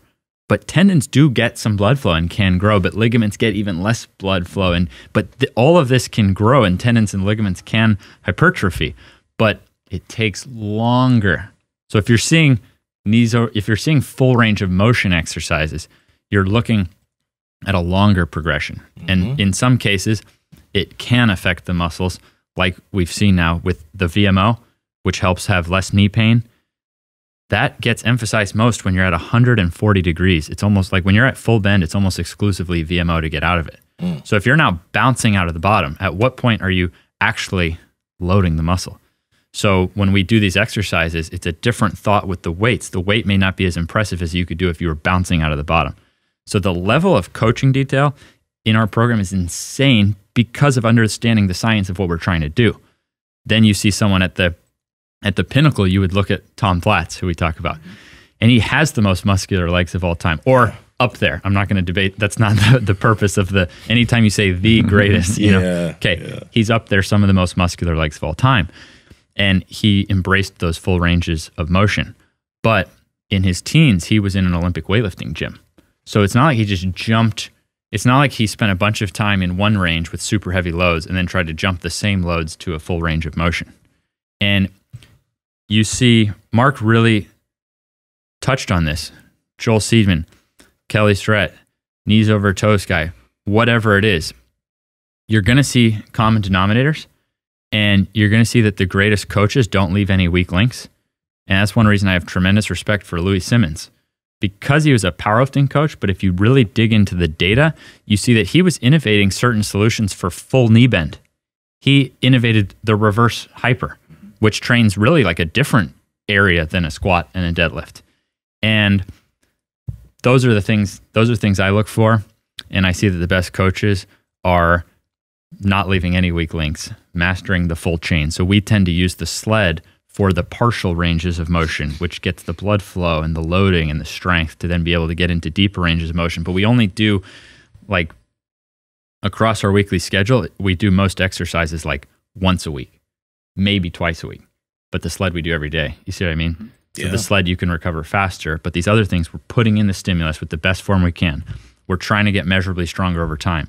But we're not overtraining those things because they take time to recover. So hopefully that kind of explains that. The sled is something that I've ever since that you guys have been talking about it so much. Every single workout, even if, like yesterday, I had to do something quick, and like my knee was feeling a little wonky, so I just needed to come to the gym. I only had 20 minutes because I had to go to jiu-jitsu a little bit later. So I was like, okay, I did some backwards, forward sled, I did some tib, 20 minutes, and I was out. My knee was feeling great. But I do that. The sled is something also consistently. Every single time I hit the gym, I always hit the sled now. And it has paid dividends for my performance. It's one of those things that, like, I wish more gyms had sleds. Like you guys have been talking about it so much. If more gyms had sleds, people would be able to reap some benefits from that. Yeah. But it gives you the most bang for your buck. Yeah. But all three of you are getting to the most important part of this, is that there is no button you get to just sign off and sell your body and live the rest of your life in the clouds. It's still going. You got to keep putting one foot in front of the other. You're not just going to have this magical feeling 24/7. And the way that you actually feel better is by moving, is the motion. So find those things. We're never telling anyone what to think. We're just supplying solutions. Oh, it's going well for you? Awesome. If something else is going well for you, awesome. You know? So that's the finishing touch, that when someone really gets that, like we've been standing here for a couple hours, I can't wait to go get some motion, because I understand that my body's not just going to float through the next 50 years of my life, and I can actually move my body to a younger body. And that's what they found with the idea of pressure, is that actually a body with more pressure upon it. And this really justifies why sometimes you'll see powerlifters who actually have really good health benefits from certain aspects, is that a body with more pressure ages biologically younger. You want to get younger? The four of us don't need to go sit on a couch right now. That'll actually make us older. Do you see what I mean? Yeah. If we want to get younger, if we want to feel better, we actually have to go move to do that. But I definitely didn't think that way for most of my life. I thought the way you were younger was to like preserve the body by not using certain things. You know what I mean? By avoiding things. So I think that's to me, that's like the finishing touch of longevity that Derek was saying, is that keep going. He was saying keep going. Yeah. One thing about me, I never stopped. Yeah. Yeah. There's a price to pay with comfort, you know, just having too much of it, you know, and we're sitting, we no longer are like lying on the floor, you know, like when you go to sleep, like you have a bed that's specific for that. And, you know, if you just didn't have furniture, we would probably, and if we kind of lived the way that we used to, then we wouldn't have to like make up so many different exercises for us to do, but our bodies don't move the same ways that they used to. We used to do all these movements. I was talking to your wife about it. You might go in the woods and you might kill an animal, and you might pull it out by walking backwards with it. And then squat by the fire and eat it. Absolutely, yeah, because there's no chairs. You know, you're either squatting, and how long are you going to squat for? Maybe just a couple minutes, and then you're going to sit down with your legs crossed, and then you're going to be on your knees, and then you're going to be standing up again. And so we don't do that anymore. We don't do that enough. And so now it's like you got to figure out, okay, I'm going to pull this sled backwards, and I'm going to do all these other exercises to try to make the knee more resilient and make the area stronger. And I like what you're saying about the ligaments and tendons, because I think that that's kind of stuff that just doesn't get talked about enough. And Louis Simmons, again, he was like, look, you got to do like 50 to 75 reps in a row to kind of get to those ligaments and tendons. I was always like, what the hell? That's a lot of reps. It's wild, though. But it works. That kind of explains some of the sled, though. So we don't, in our gym, when people visit us, we do 8 round trips, and that ends up being about 100 meters forward, 100 meter backward. But we actually increase intensity as the sets go. So we're trying to train that blood flow and whatever at a deeper level. So it's, chalk up another one for Louis. The guy's just such a genius. There's video of a 330-pound guy doing Nordic hamstring curls in his gym. He made it. Ooh. Yep, it's called the Poor. And unfortunately, it'd be way too hard to find, but I can send you the video. In my chat with all those ATG coaches, we use that every now and then because Louis made a poor man's, it's just a Nordic bench. And he's got a guy, they were betting him like $20, and he did 10 Nordics at 330 pounds. Yeah. So that, That's insane. Yeah, so that would represent, I mean, these conversations could go on forever, but that would represent something that there's some degree of measurement there. So I guess that's what Derek and I are trying to do, is actually take some of these qualities, but then bring them to certain measurements, meaning maybe you feel like crap after sitting at your 9 to 5. But if you can, bend over and palm the floor with your flexibility versus if you couldn't even touch your toes, and that's just one thing. It doesn't mean that one thing fixes everything. It's just an example that you can put in the work and achieve certain measurables the same way you can put in the work and achieve certain bench presses and squats and deadlifts. And that powerlifting mentality is actually correct. You learn how to put in the work over time for measurable changes. And that's just what we're trying to do with things that relate to mobility and longevity and things like that, is put in the work, find safe measurements over time. So we're obsessive on that measurement side too with that. We're looking at that reverse squat and how many people can do half body weight for 20 reps. Yeah. These are things you work towards over time. You keep working towards. Doesn't mean everything is great. Maybe not all the time, but it's better than it was. And we have to give ourselves credit that we haven't all been through a natural life. We weren't all, I was icing my knees and having surgeries, not dragging, animals backward and sitting around with my knees. I probably went 10 years without ever bending my knees all the way, not knowing what a disaster. And in basketball players, probably most of us go years and years without ever bending our knees all the way because it's too painful, because we build up so much trauma in the area. And now that makes these super degraded conditions. The amount of basketball players now in their 40s who are struggling so bad, meaning guys who used to play, it's brutal. Guys reaching out every day, man, I'm on my 7th surgery. I got to do something different. I've seen 13, 14 knee surgeries. And some of these guys were great NBA players reaching out. So, it's unfortunate, but that's why big goals and appreciation. We're fired up. We have solutions. That's why. Are you saying that one of the reasons that does happen, because there are many reasons why this can happen, but one of the reasons is the avoidance of that range over time? Big time. Yeah. Because you're playing basketball for so many years. You build up that trauma, so then you think it hurts to do full range of motion. There's no kinds of education, zero education on how we can get there, how we can regress it, how we can get into it and restore that. But that is what we would be doing naturally in life. We'd be giving those joints some bending. True. So we have to acknowledge ourselves and give ourselves, credit, not be hard on ourselves. Okay, we're in pain, this, that, the other, back pain or knee pain, all this stuff, adding up. But we haven't all just lived ideal lives. So let's give ourselves some credit and work on it and improve it. If we can even improve it, to me, that's worth going for. One of the big issues, I think, is that strength coaches don't have the knowledge to do anything other than strength train with weights. That's that would be your go-to. Like if I was a strength and conditioning coach, I would go and I would take a certification class and course, and they would talk about lifting weights. Now, I'm sure there would be some stuff about like isometrics and body weight stuff, but that stuff's always like swept under the rug. That's PT, right? Like it's a warm-up, maybe. Yeah, it's a warm-up. It's for after you're already injured and hurt. And so I think a lot of times, you're thinking, I got this basketball player and, he can't squat below parallel because he's 6'8" and he just leans forward and he's got knee pain. He's complaining about that. A coach will be like, all right, we'll just reduce the weight. But that's not really a good solution. A better solution is, how do we get you moving in the longest range of motion possible that's still safe?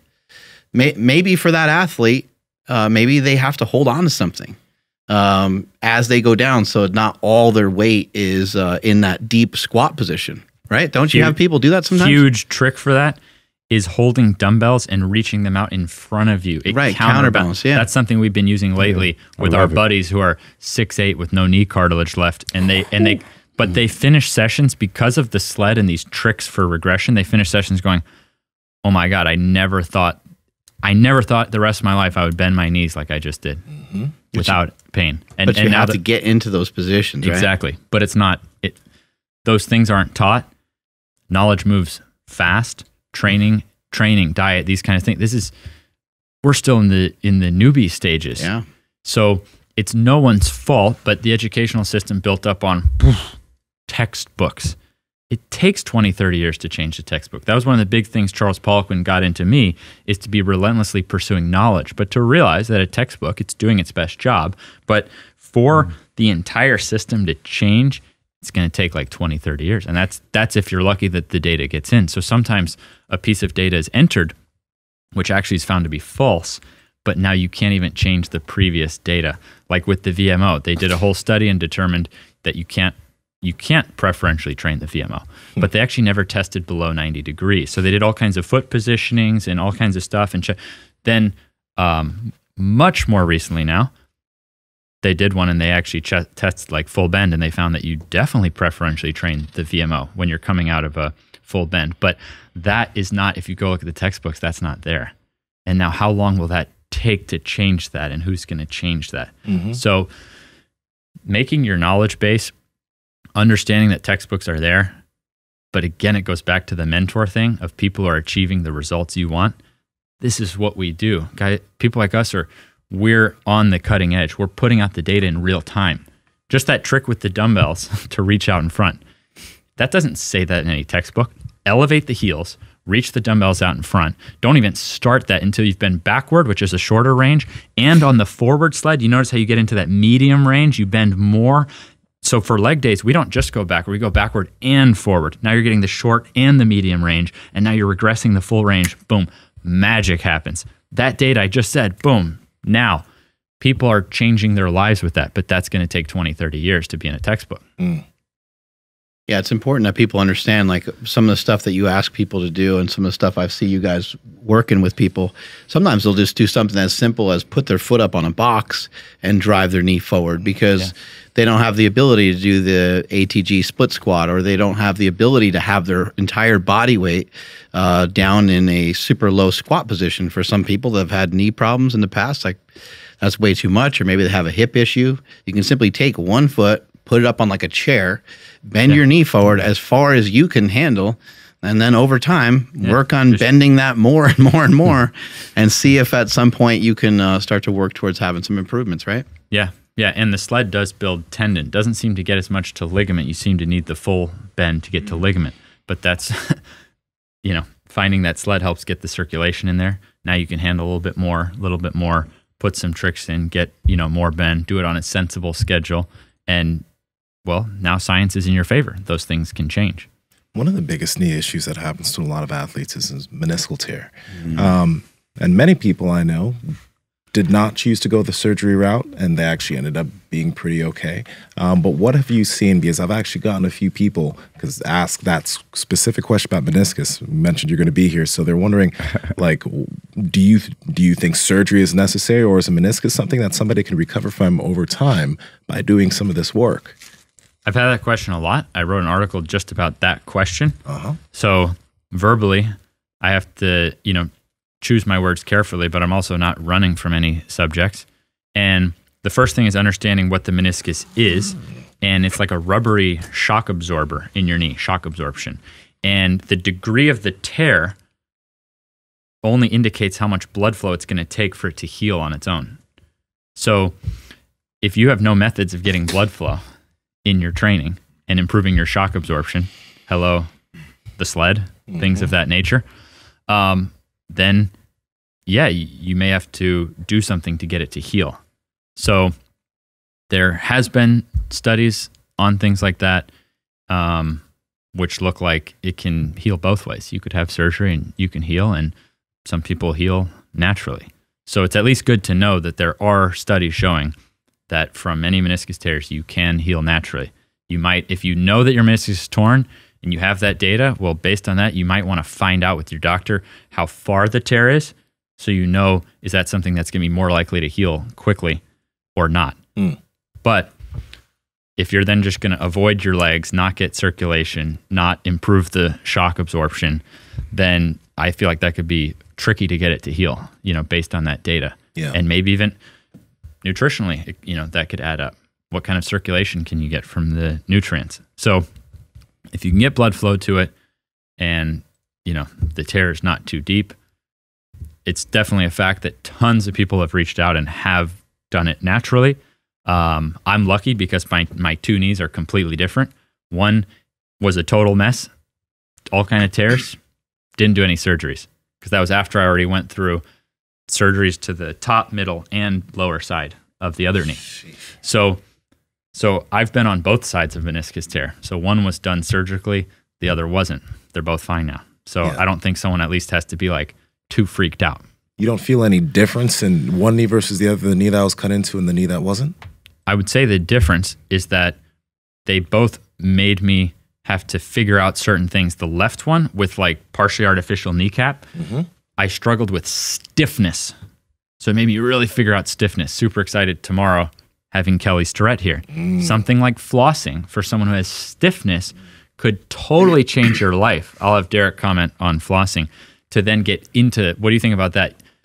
for some people we've seen, I mean, we've worked so many miracles with people in person by using the flossing to then get into it. Yeah, it's incredible, man. To answer your question too, I've seen a lot. We've dealt with a lot of athletes, man. A lot of like high level athletes, and they come in with like some severe injuries, and like Ben said, man, like circulation, blood flow, and oxygen, and finding ways to push blood flow and oxygen to that area, and flossing has been like a miracle worker for a lot of my athletes, you know. So. And I know you, and I didn't even know that guy is the one that originated that. Yeah, but that's incredible. But because I learned it from Ben, and I had, like I said, when I first met Ben, my knees were just damaged. So flossing has helped, but just by creating that blood flow and oxygen and circulation in that area. And what else I was gonna say? And like in the ATG program, man, and we get a lot of testimonies from people that had these tears and been able to regress to progress, and as ATG has all these athletes just kind of like start at their level and slowly progress, man. We've seen a lot of miracles happen into our athletes. But yeah, just for people that don't know what flossing is, it's basically just you're taking a band and you're just wrapping the area up, and you're kind of doing like occlusion training almost. And let's say that you did something to your calf or something like that, or your knee, you would wrap the area. Usually with the knee, they don't always wrap the entire knee because you got to be really careful if you're messing with some of the just structure of the front of the knee. Like you got to be cautious of that. But Kelly will wrap up or he'll wrap down. Yeah, we put it, if this was a knee, we kind of wrap down the patellar tendon, wrap down the quad tendon, so like two separate bands. Right. And then it's done as like a treatment. However, I'm really excited to have Kelly do a definitive video tomorrow. I hope he'll do it, and then we can make you YouTube's #1 video on that from the source, showing you how to do it. And something simple, if you just walk with the sled while that thing's wrapped, you're just going to get a crazy amount of blood in there. Yeah, and I haven't done the sled version. I've only used it where you wrap both sides and then you essentially do squats with it to restore the range. But I think there could be much further applications. And then, so I was mentioning, so for my left knee, this was an example of something that I experimented with to help it get over the hump. So ultimately, it was the full range of motion stuff that got my left knee back because it was so stiff. But for the right knee, then it was the sled concept of actually putting in that stability.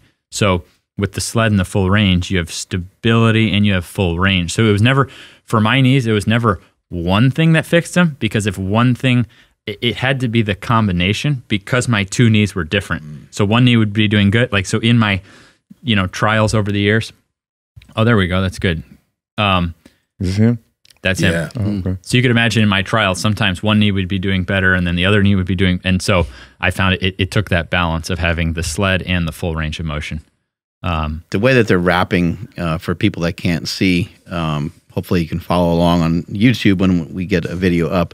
Yep. But the flossing is done very similar to the way an Olympic lifter wraps their knees, where there's a space around the patella tendon. Exactly. They're wrapping from the bottom, and they wrap upward, but they just kind of leave the patella tendon kind of just out there, because if you go across it, it's not going to feel very good. That shit's going to hurt. Yeah. So you want to be kind of cautious of that. Yeah. So it's actually still kind of common sense and intuitive in that massage has been around and been used for thousands of years, but it's hard to massage like a joint. So essentially with the floss band, it creates a compression so that then when you bend it, it kind of soothes it out and it opens up a jammed area. Right. And that's the trick. A joint can become a really jammed area, especially from modern life. So if someone's now had a surgery on top of that, that's just an example of something that could help open it up for someone to then get into more range. So I don't floss anymore. I haven't for years, other than when it's to do a demo video. But that's an example of something super affordable to get. If you haven't used them, they're not like other bands. You do have to get floss bands. People have maybe mentioned something about like tire inner tubes or something, but considering how cheap they are, I would just get some floss bands. And yeah, it'll be super exciting to have Kelly break it down. You guys, Go ahead. You guys were talking about the grip and then the hand spreaders. How long have you been doing that? Because I mean, I've seen people mess with that, but not something within a program. We do sled every workout. Yeah. And we used to do sled on Fridays, like strongman, finish out the week with strongman. But I saw Derek doing sled like every day. And we would often use a backward sled protocol for 30 days for people as like knee rehab. But we gradually realized like it just makes everyone's progress better. Yeah. That's quite frankly, the sled is what allowed my mom and dad to love working out. But we also started, you wouldn't leave the gym. We would have like a grip of the day. And so this would range all kinds of different grip tools. So you start the session from the ground up with the sled, but you don't leave the gym until you finish, with the hands and fingers. So a crush gripper and a finger expander are simply the two simplest ones someone could get. So, right now I have in the program on leg day, I leave it in my car, but I don't finish until I take a set to failure on each hand. And the next day on upper body day, I just reverse the flaw like that. So that'd be something super simple, but Derek could break down like why that relates. Yeah. Yeah, so grip has been like correlated to vitality and longevity. Actually, like as people get aged, like their grip gets weak, and so by strengthening your grip, you're able to like let off almost like a chemical and tell your entire body to become stronger and more resilient. And so I feel like that's a big reason why we put that into the program for just longevity purposes. And just have an overall body. There's so many benefits. I actually wrote an article about the benefits of just having grip strength and training grip. So just like for like any sport, like grip strength will give you an extra edge for basketball, for football, for any sport you do. Grip is important. So yeah. Like that picture of you doing the single arm hang, and I think you also had a weight in your hand when you were doing that. Like. And that's grip. Like when I do a hang, I've been doing hangs every day for 7 minutes. 7 minutes a day. Every day for 7 minutes?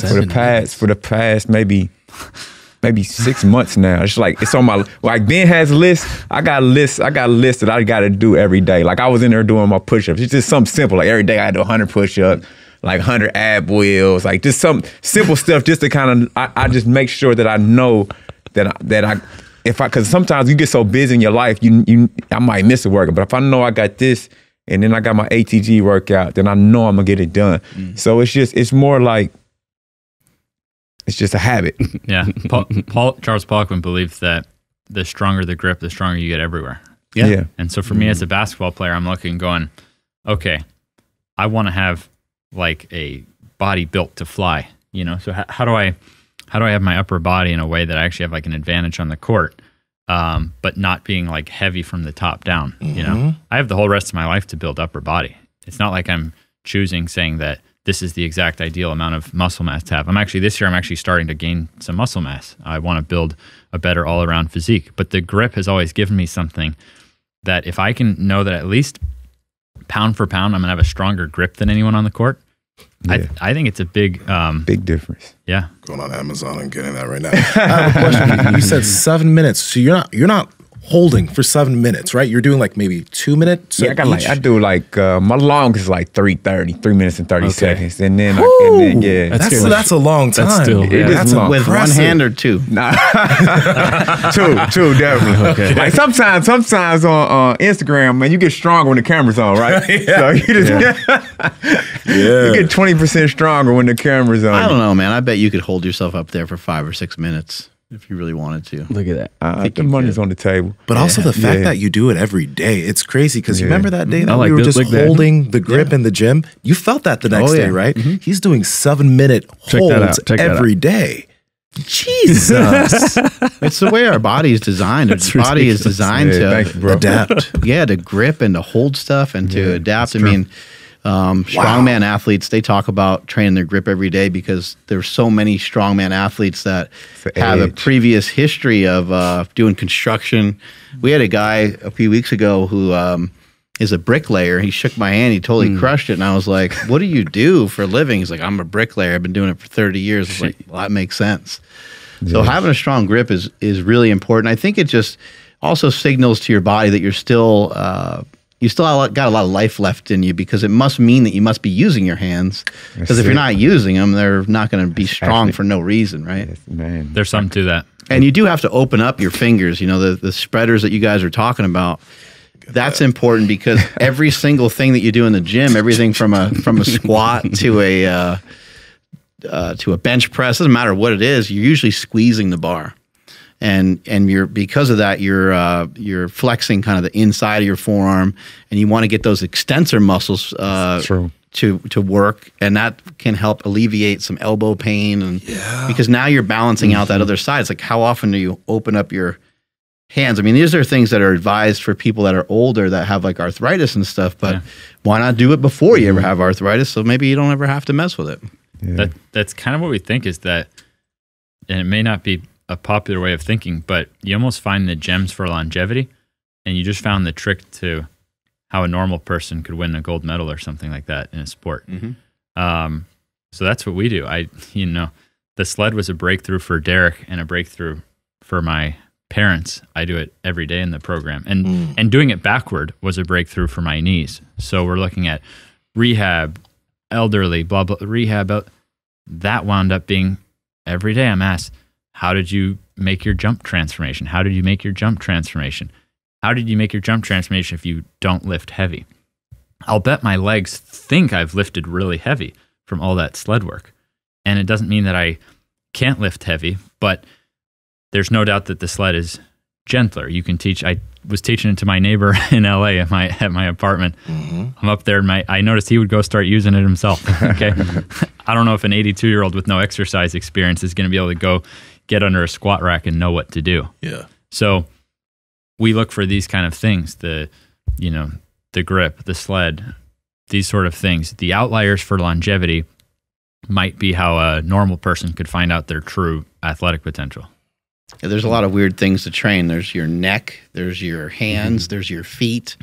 And these are things that, like, usually, like, if you're to measure someone's neck strength, like Charles Poliquin talked about this, if you're to measure someone's neck strength, they're almost always the strongest person in the room. Wow. When they measure I forget how they measure it. I forget exactly what they do. We've been working on it. But I bet that's true, man. yeah, it's fascinating. I mean, you think someone with a stronger neck might also have a bigger neck, and they're probably gonna be pretty strong. Yeah. What do you think is the best way to train that? I went into high school 92 pounds. So any muscle I built, it wasn't going to grow in places I didn't train. You know what I mean? So plenty of weak links. One of my last weak links left relative for myself is that I've been typing, bajillion words for a few years. So we've started working the neck now. We have one of those iron necks. Iron neck. So it's not like in the program, because we're still figuring out what do we tell people exactly. But so maybe you two could actually help us out with, for someone like me, a pencil neck who works at the computer. What do I put in the ATG program? I kind of think one of the best things you can do is like a farmer's carry. I was thinking heavy carry. Oh, wow. Some sort of heavy carry, whether it's, and the weight on your back too, I think is significant too, like a yoke carry. Those are a little trickier because they're just like a little bit more dangerous. But farmer's carry is a super tough question. Legit. What does my mom do? Would she just do she do the like same a thing? loaded carry just at her level? Yeah. Okay. So you guys are big into the sled stuff. Now you got to start getting into the like weighted carry stuff. Like whatever way you can carry something, I'll show you today. That's a whatever good way idea. you can carry a med ball, carry a heavy backpack, carry your baby back and forth, and whatever the hell it is, carry stuff, pick stuff up. When I was younger, that was what I would just do at my gym was I would just grab the heaviest dumbbells I could find and walk paces back and forth in the gym. I was mainly doing that for my traps. I noticed like my traps and my neck just started to just because I was just walking around like that, and then I'd do just intermittent shrugs and walk back with the heaviest thing that I could. Great carry. advice. Grip and neck in one movement. It's great advice. And also, people need to look up more. Everyone's on their phone. Like when you walk, not only just like look straight forward, Now, have your head neutral, but like direct train. look Is that up. something we can Look in the directly sky. train? You mean like the neck? In terms I'm of, just like- saying, I don't know if it's realistic for me and a lot of other people to do that as much. So is there a way, like, Come on, bro. It's not reasonable for people to look at the fucking stars. not so much that, Folks, let's go. Get probably- away from your phone for a I second. probably didn't word that right, but something like the iron neck. We've been using that and working it? Do you So think that's the like, iron neck, I think, is a great tool. Okay, good. That's a fantastic one. A less expensive one would be to use an exercise ball and to put the back of your head on an exercise ball. First of all, if you're sitting down on an exercise ball, you roll yourself out to just when the back of your head is on the exercise ball, and just do like a bridge. Just keep your neck real neutral.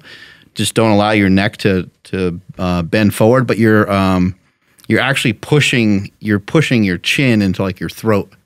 And it was a really, really good, a really amazing neck exercise, and also a posture exercise. When you get up from that, if you did it for like 30 seconds or a minute, depending on how long you can do it for, you'll just feel your posture is like reset. And it's something that's been used for some years now for people to potentiate their strength before they go and do certain exercises. Wow. So it's something that could potentially allow you to be a little bit stronger, because it's supposed to help tap into the central. I don't know how true it is, but it's supposed to kind of tap into your central nervous system. But just give it a shot. It's the easiest exercise to do, I think. And there's There you go. also This is a great band. advice. Thank you. There's also like if you have an exercise band, a heavy enough one, you could literally wrap around a pole, put your head through, Yeah. and bring like literally use That the resistance motion of that the you're band. doing is like, I think it's super important, is to kind of bring the chin, like you're trying to do the sexy double chin look, you're trying to bring your chin like to your throat. I think it's a really important movement, because our head is like, it's forward and it's down, and we're looking at our food it's our one of feet those or modern phone. problems. Yeah, that's all. That's all we're really trying to solve with ATG. We're not trying to be a sport. We're trying to solve modern problems, and this is one of the last ones. And figuring out how to scale it to something that my mom will do, my dad will do. That So this is a lot of good options for us to work on. Thank you. But if somebody has an iron neck, that thing is so useful. Oh, yeah. It's just I really sometimes like just it. putting it on, but How it's often- so fucking useful. How often do you guys isolate like grip and like neck in your training, or you just kind of work it in? Or is there a specific protocol you guys use? Or I think there's so much like grabbing of like weights that we don't. I personally don't actively like really think about grip a lot. However, I will deadlift, and I will do farmer's carry. So I would say that would be my direct grip training. Yeah. But direct grip training is amazing, and to train it to some extent the way that you're doing, like almost every day, it's a great idea. And I think that you can mix things up quite a bit with its style, because we'll show you guys we got some cool shit in the gym, like the Rolling Thunder. Ooh. The thing is We had that. amazing for some grip work. It's fun. Yeah, we would throw it on the cable machine so that it was like easier to set the weights for people. Right. But I think it sounds to me like the carries are king. Obviously, someone having a gripper and expander in their car is a little easier, but you don't get the full benefits of something like a carry for the neck. And Anyone can do a weighted carry. Doesn't Exactly. matter how old or how young. no, I think that's what I'm realizing on this like is that. actually that a carry doesn't. It does,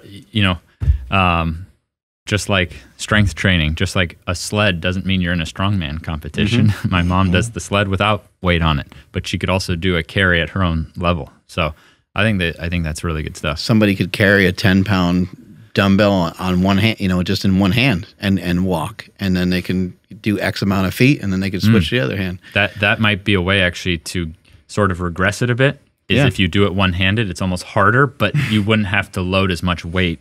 And you know what I mean? So to kind of People can do distance rather than weight too. I think that's what I would do is the one-arm version, because I can safely get a more fragile person into that, Oh yeah. but still get a lot out of it. Bingo. Also, Thank you. like, just because like in Seaman, I don't like, spend a lot of time doing certain movements, doesn't mean there's not a lot of utility in just doing something like old-fashioned shrugs. Shrugs Yeah. are great. Yeah. You want to just totally annihilate yourself one day when you're done with a workout. Go and grab whatever dumbbells you want. They don't have to be super heavy. Do as many, like literally as many reps as you can of shrugs. You could take 30 pounds, and I swear to you, it will feel like 200-pound dumbbells. Your grip, everything just gets toasted. So just Man, that's really try good it at the advice end of as a well. workout. It's like, it's wild. And then you get this crazy pump. It feels really good. Oh yeah. Doing it on a cable machine is really fun too, because you can even do less weight, but it's always has tension going, and then Why you can didn't your change the lip angle. move? Yeah, right. Your upper lip is You're like, hey, yo, Adrian. You know, Like Rocky. you always make a snarl face too. Yeah. Yeah, if you're getting carrying / shrugging motion plus this, then over the next 10 years, I'll come in here at 40 and have better posture than now. But it's about Fucking no neck Patrick over here. not like that. I'm just talking about just better, more natural posture, the way I should have before, typing so much. So, we're gonna work on those, integrate them into the program. That's what we're looking for. Those simple things that add up over time. And I can't remember what guest it was, but they were just kind of basically laying down on a bench, and then they grabbed a light weight, and they were just like were holding it, and then they were just kind of tilting this way. Was it Julian? I don't recall who it was, but it was somebody we filmed extra content with. Julian Baldy. Yeah, it was the. Oh, really? Yeah, Julian he came here? Yeah, he came over here. Yeah, right. He came down here. We did a video with some next Julian stuff. Strong as hell. Julian's a freak. He's a freak. He's my guy. Yeah, he was one of our original ATG clients. Yeah. Nice. Super savage mentality. But yeah, there's a ton of great neck dude. stuff, and finding those ones that are really easy to get going, and that's why like the shrug thing. You can do this in your car. Yeah, You can just take the back of your head and just push it into your seat while you're driving. Just do it for, I don't know, do it for like 30 seconds. Like, get a little pressure there, Isometric. and then increase the tension and try to go like pretty hard with it, whatever that means for you, and then try to hold on to that for like 30 seconds. Do it You'll at be shocked, do it at every red light. dude. You'll be shocked. Like that shit, you'll feel that shit. Yeah. We Brilliant. haven't talked too much about it, but like you were talking about the grip and the fingers and how it can maybe affect the elbows, because I can see that. Yeah. How about, is there anything new as far as lower back that you've been messing with? Because obviously stronger feet, and that can actually have a good effect on your lower back. But what about people that are they need to strengthen that specific area? I mean, Louis Simmons, you're looking at the reverse hyper, right? Mm-hmm. Now, I'm a fan of figuring out how to master any back extension machine, just because, okay, my mom and dad have a 45-degree back extension at home they got for like $150. I can't necessarily tell them to put a couple $1,000 reverse hyper. Now, maybe that would be good advice to actually make them get a reverse hyper in their living room. I'm just comparing here. I think it's more about mastering how to do back extensions regardless of what kind of back extension your gym has, and understanding to build up the muscles along your spine, realizing that you not only have a lower back, but you have a mid back. So that seems to be a huge thing, that you could just be, beating your head against the wall with the lower back. But then if the mid back, if the thoracic, so we directly train the thoracic. For example, Derek can do, we could go out there and he could do an exercise for the thoracic that 99% of people are physically not weak enough right there in the mid back. They will fail. We'll go do it. It's your arms are like this. So say you go on a 45-degree back extension. So you go on a 45-degree back extension. Can you actually raise and hold your arms there in line with your body with 10% of your body weight each hand? 10% of your weight each hand. Okay. And can you do that 10 times? And he'll go out there and show you can do it. 99% of people can't do that. They'll try to cheat to bring the elbow in, which is less leverage. So you're coming like it's a this? weakness. No, you're just going here and going back down. Weakness in the mid back. 45, your arms are at 45-degree angle, not 90, 45-degree angle. So it really winds up being the strength. Like by the end, you're lit up along your spine. Just on fire. Yeah. And then if you're looking, okay, you have the lower back and you have the mid back, but also the amount of sitting we do in those hip flexors. So to me, if someone said, boom, guns to your head, you can only do one exercise for your lower back, I would say ATG split squat. The one where you actually lengthen and stretch out your hip flexors. Yeah. That sets you up for success in your back. I don't know, no matter how much I train my spine, if my hip flexors are shortened. When you talk about shortened or lengthened, you're not talking about just a static stretch or something like that. You're actually talking about the way you change that the best is actually by loading the tissues through a stretch position over time. You can actually lengthen out the area. So if my hip flexors were shortened, I don't know how my back would do. Yeah. If I can just have lengthened out hip flexors, then probably every motion I'm doing, I'm able to actually use, the muscles better. Now you add on to that something to actually give some strength to the lower back, and then you add on the mid back. You put split squat back extension, full range of motion, split squat back extension, and trap 3 raise, because it's like third row of traps. You put those 3 together, you got a killer back recipe that most people will fail, meaning they will measurably have shortened hip flexors and measurably have weak and stiff thoracic spine, leaving. So now, okay, hip flexors, thoracic spine. Oh, now I wonder why my back is jacked. And you also find there's more incidence of shoulder surgeries and back surgeries in people where that thoracic is jacked. When your up. hips are short, you can be almost 100% positive that your hamstrings are going to be crazy tight.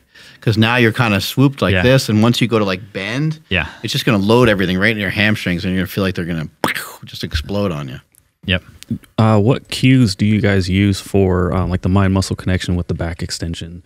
Because if I get on there, I have a really hard time even feeling anything in my back. You know, I have some back issues, but like when I get on there, I feel my glutes and my hamstrings, and that's like almost exclusively it. Maybe upper back if I'm like, you know, trying to like, I just bring in my scaps, you know, like that, I can feel that. But my lower back, I don't feel like it's even doing anything. I mean, for you, probably be good to test this mid back, because then you could be on the back extension and be working the mid back at the same time. Probably good to check those hip flexors. So if someone's beating at the back and that doesn't seem to be solving it, probably a good idea to check the other ones. Also, just improving range and reps, meaning it's going to take some time, but most people can't put just a 45-degree bar on their back and do 20 back extensions.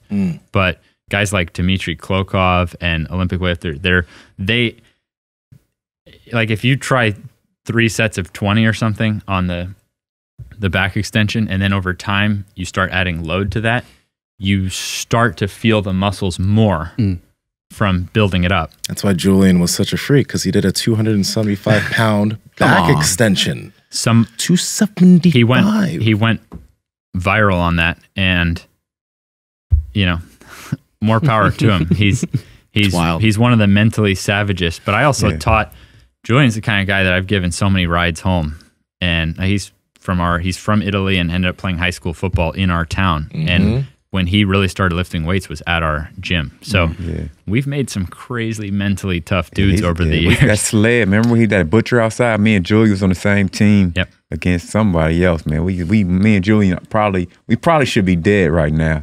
Like, we went so hard outside, like 100 degrees. Like, but Julian was like, pull his stuff up real quick. Do you remember his IG? Just type in Julian Baldy, it'll pop up.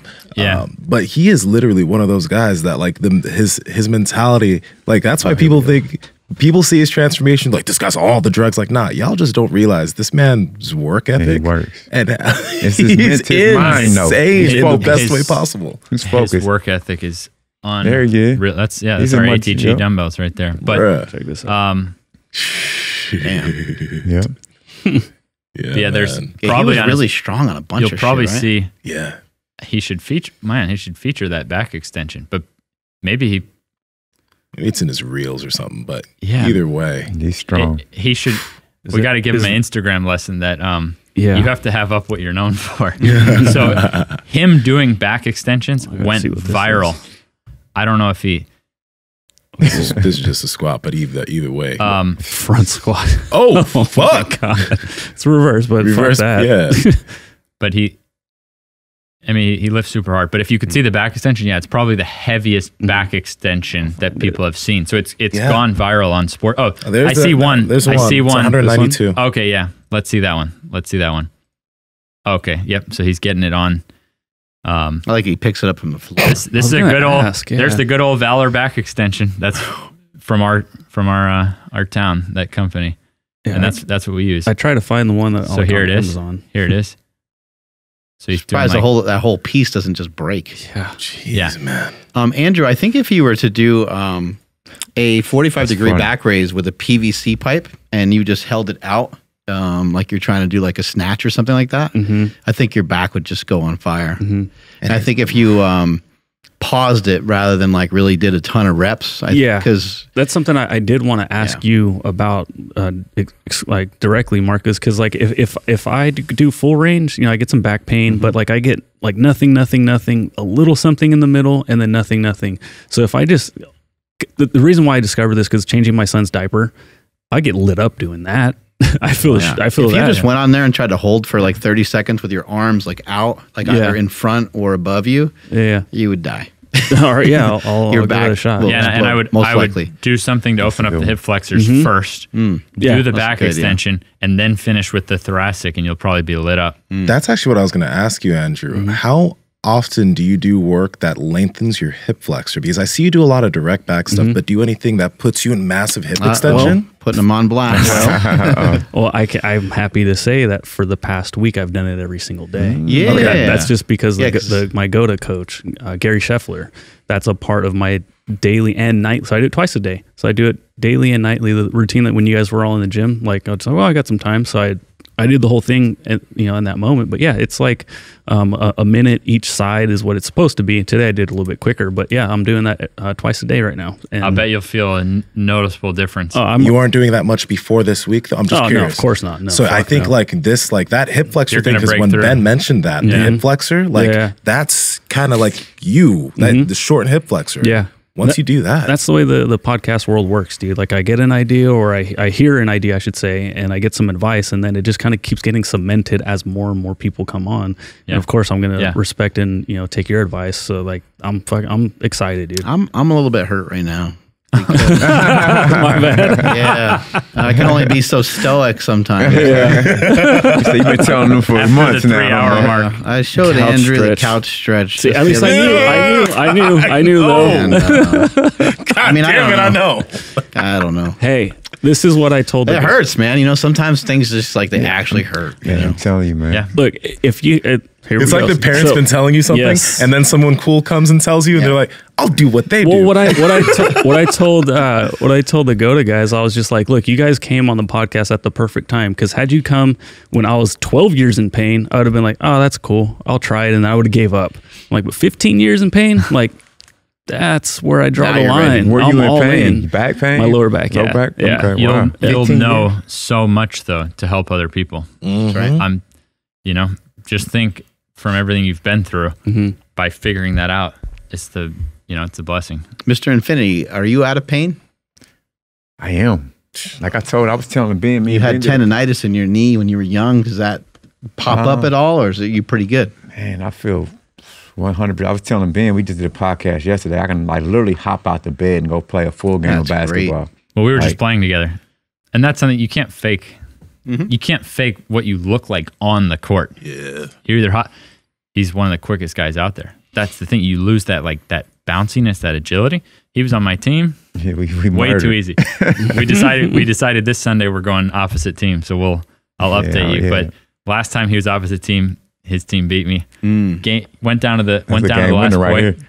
This is just a random play. Unfortunately, we don't have. We'll put up more highlights, but his agility is crazy. Like you can't fake that because you actually have to get into your knees. So he gets low on defense too. You can't fake defense. You could be a good offensive player hobbling around, but to get low on defense and stuff. So But I feel good, man. I feel like I get out there and sprint with my sons, play basketball. Like, I mean, I think that's the beauty to man. They say, I know it's cliche, health is wealth, man, but I really truly feel like I feel blessed and grateful, man, to be able to just get out there. So, man, kudos to knees over toes guy, man. But what about you? How you feel, Mark? Man, you feel I'm healthy? feeling really good. Yeah. Do you? I just had like a random shoulder thing that creeped up on me. I don't know what the hell I did or how it happened. I actually think I may have done something pushing the sled because it's the only thing I can think of. I just had were the arms like out? it was just like heavy. Yeah, my arms were like tucked in and my Yeah, sometimes when you go super heavy, you can kind of tweak a little bit. Yeah, it almost felt like it felt like I separated my shoulder, but I don't remember having anything happen. I just woke up with some pain in my shoulder. Yeah. Running is giving me like these little like owies here and there. Nothing to really like sideline me or anything. I'm still able to do it, but just like little calf things and little things here and there. My body's just not used to it. How much do you run? You just started? Yeah. I run about 3 miles or so every other day, something like that. So yeah, just kind of getting rolling with it. But And that's Yeah, it's super been- impressive. That is impressive. I've been feeling good. I feel amazing. You know, I'm in here training every day, and everything feels awesome except for that one shoulder thing. But that's even getting better. Yeah. But honestly, that's crazy impressive. Go ahead and look at your top 10 distance runners or something, top 10 runners, and you're not going to see someone with muscle mass. So if you have muscle mass and the ability to run, I'd say you're doing phenomenal. Yeah, man.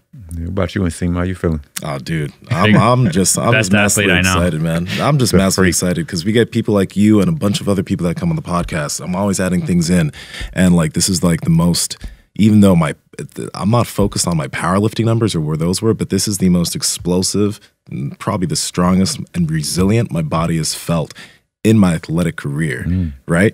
And it's just funny because I'm not moving those types of loads that you'd see on a barbell, but the fact that my body feels so resilient and I'm so springy and I can just move, I'm like, and I'm continuing to progress, that's the exciting thing. How old are you? I'm 29. Turned 30 in September. Yeah, you're going to be one of the best. I mean, you already are one of the best all-around athletes on the planet. I mean, I've looked in. Yeah, I'm serious. No cap. I'm dead serious. I don't know about that, but I've worked I with appreciate a lot of athletes and even guys who make, who have made hundreds of millions What of dollars. makes him a little different, you think? No weak links. No weak links. Mobile, quick, strong. You see what I mean? That's tough to have all those factors. And at the ankle, the knee, the hip, the spine, the elbow. I mean, so to find someone with that few weak links, that much strength at every area and mobility, I mean, don't you think you could go, like, if you had to, you could go in a pro MMA fight, I feel like? I mean, I feel like I could train for that. I mean, it's not something that I want to do, but it's something that I could do. That's why I like jujitsu, though, because jujitsu is like dipping my toe into well, not my toe, but just like it's in martial arts. I'm massively like addicted to it, and I can scratch that itch without having to get punched in the face. No, but I think What's your goal with that's really jiu-jitsu? cool. Oh, my goal with jiu-jitsu is like to compete and rec at like the top belt levels. So like I'm a purple belt right now. I have to get to brown and black, and I want to wield a world championship as a black belt. Okay. That's so cool. But the cool thing again is, it's one of those sports where, number one, with all the things that you guys are talking about, as I get older, because this goal will only probably be able to be realized between the ages for me from 33 to 40, right? But if I can continue building these skills in the weight room, and I've been lucky enough to have been training for a long time, which a lot of jiu-jitsu athletes, they haven't been able to have a lot of weight training for most of their career. I can focus on jiu-jitsu, get stronger with this stuff, continue to be able to compete with younger guys into my late 30s and be able to potentially realize that goal. So that's what's exciting about all this, because you're 30, but this is like probably the best athletically you've been, right? Yeah. Oh yeah, it's not even close. That's why I can't. My favorite part of the week is our stupid little weekend pickup game that we set up. We take it serious and stuff, but it's so fun being able to like put out your best performance. But you're saying with the longevity thing, that's unique too, because that's what I noticed with Derek on the court is he has so much basketball wisdom. It's very hard to beat him whatever team he's on. It doesn't really matter who's on the other team because he has all that basketball wisdom, but still can move his body around. So it's like it's not supposed to go that way, Yeah. So that's why with you it could be, geez, when you're like 35, think how scary good you'll be. Yeah. That's when I think my prime might be at, honestly. Same. But it's great with all this stuff you guys are giving us, because a lot of athletes, powerlifters, bodybuilders, etc., you don't have to do everything here, but if you add certain things in, sled is easy to add in. There's a lot of these smaller movements that are easy to add in that can help with athletic longevity. Yeah. You could stick in your sport for a few more years if you just add in a few things. You guys ever heard of basketball? Basketball. No. I think Khabib does it. Can you maybe try to look it up? It's tackle basketball, like full contact basketball, where you're just like jacking each other up. Sport?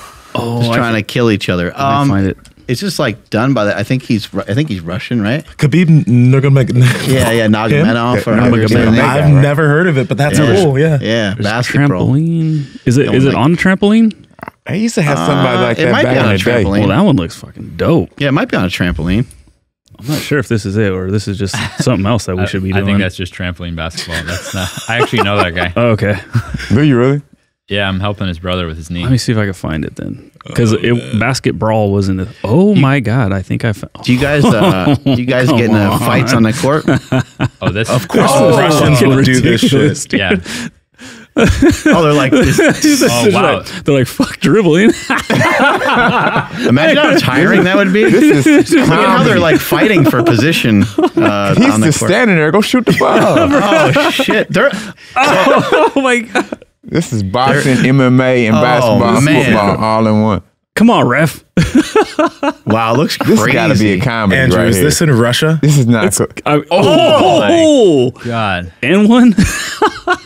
I don't know. They. I mean, I don't want to judge a book, but they kind of all look Russian, right? Yeah, it's definitely, this is a Russian thing. Whatever's done. You like pinned the guy like off to the side. I wonder if he got points for that.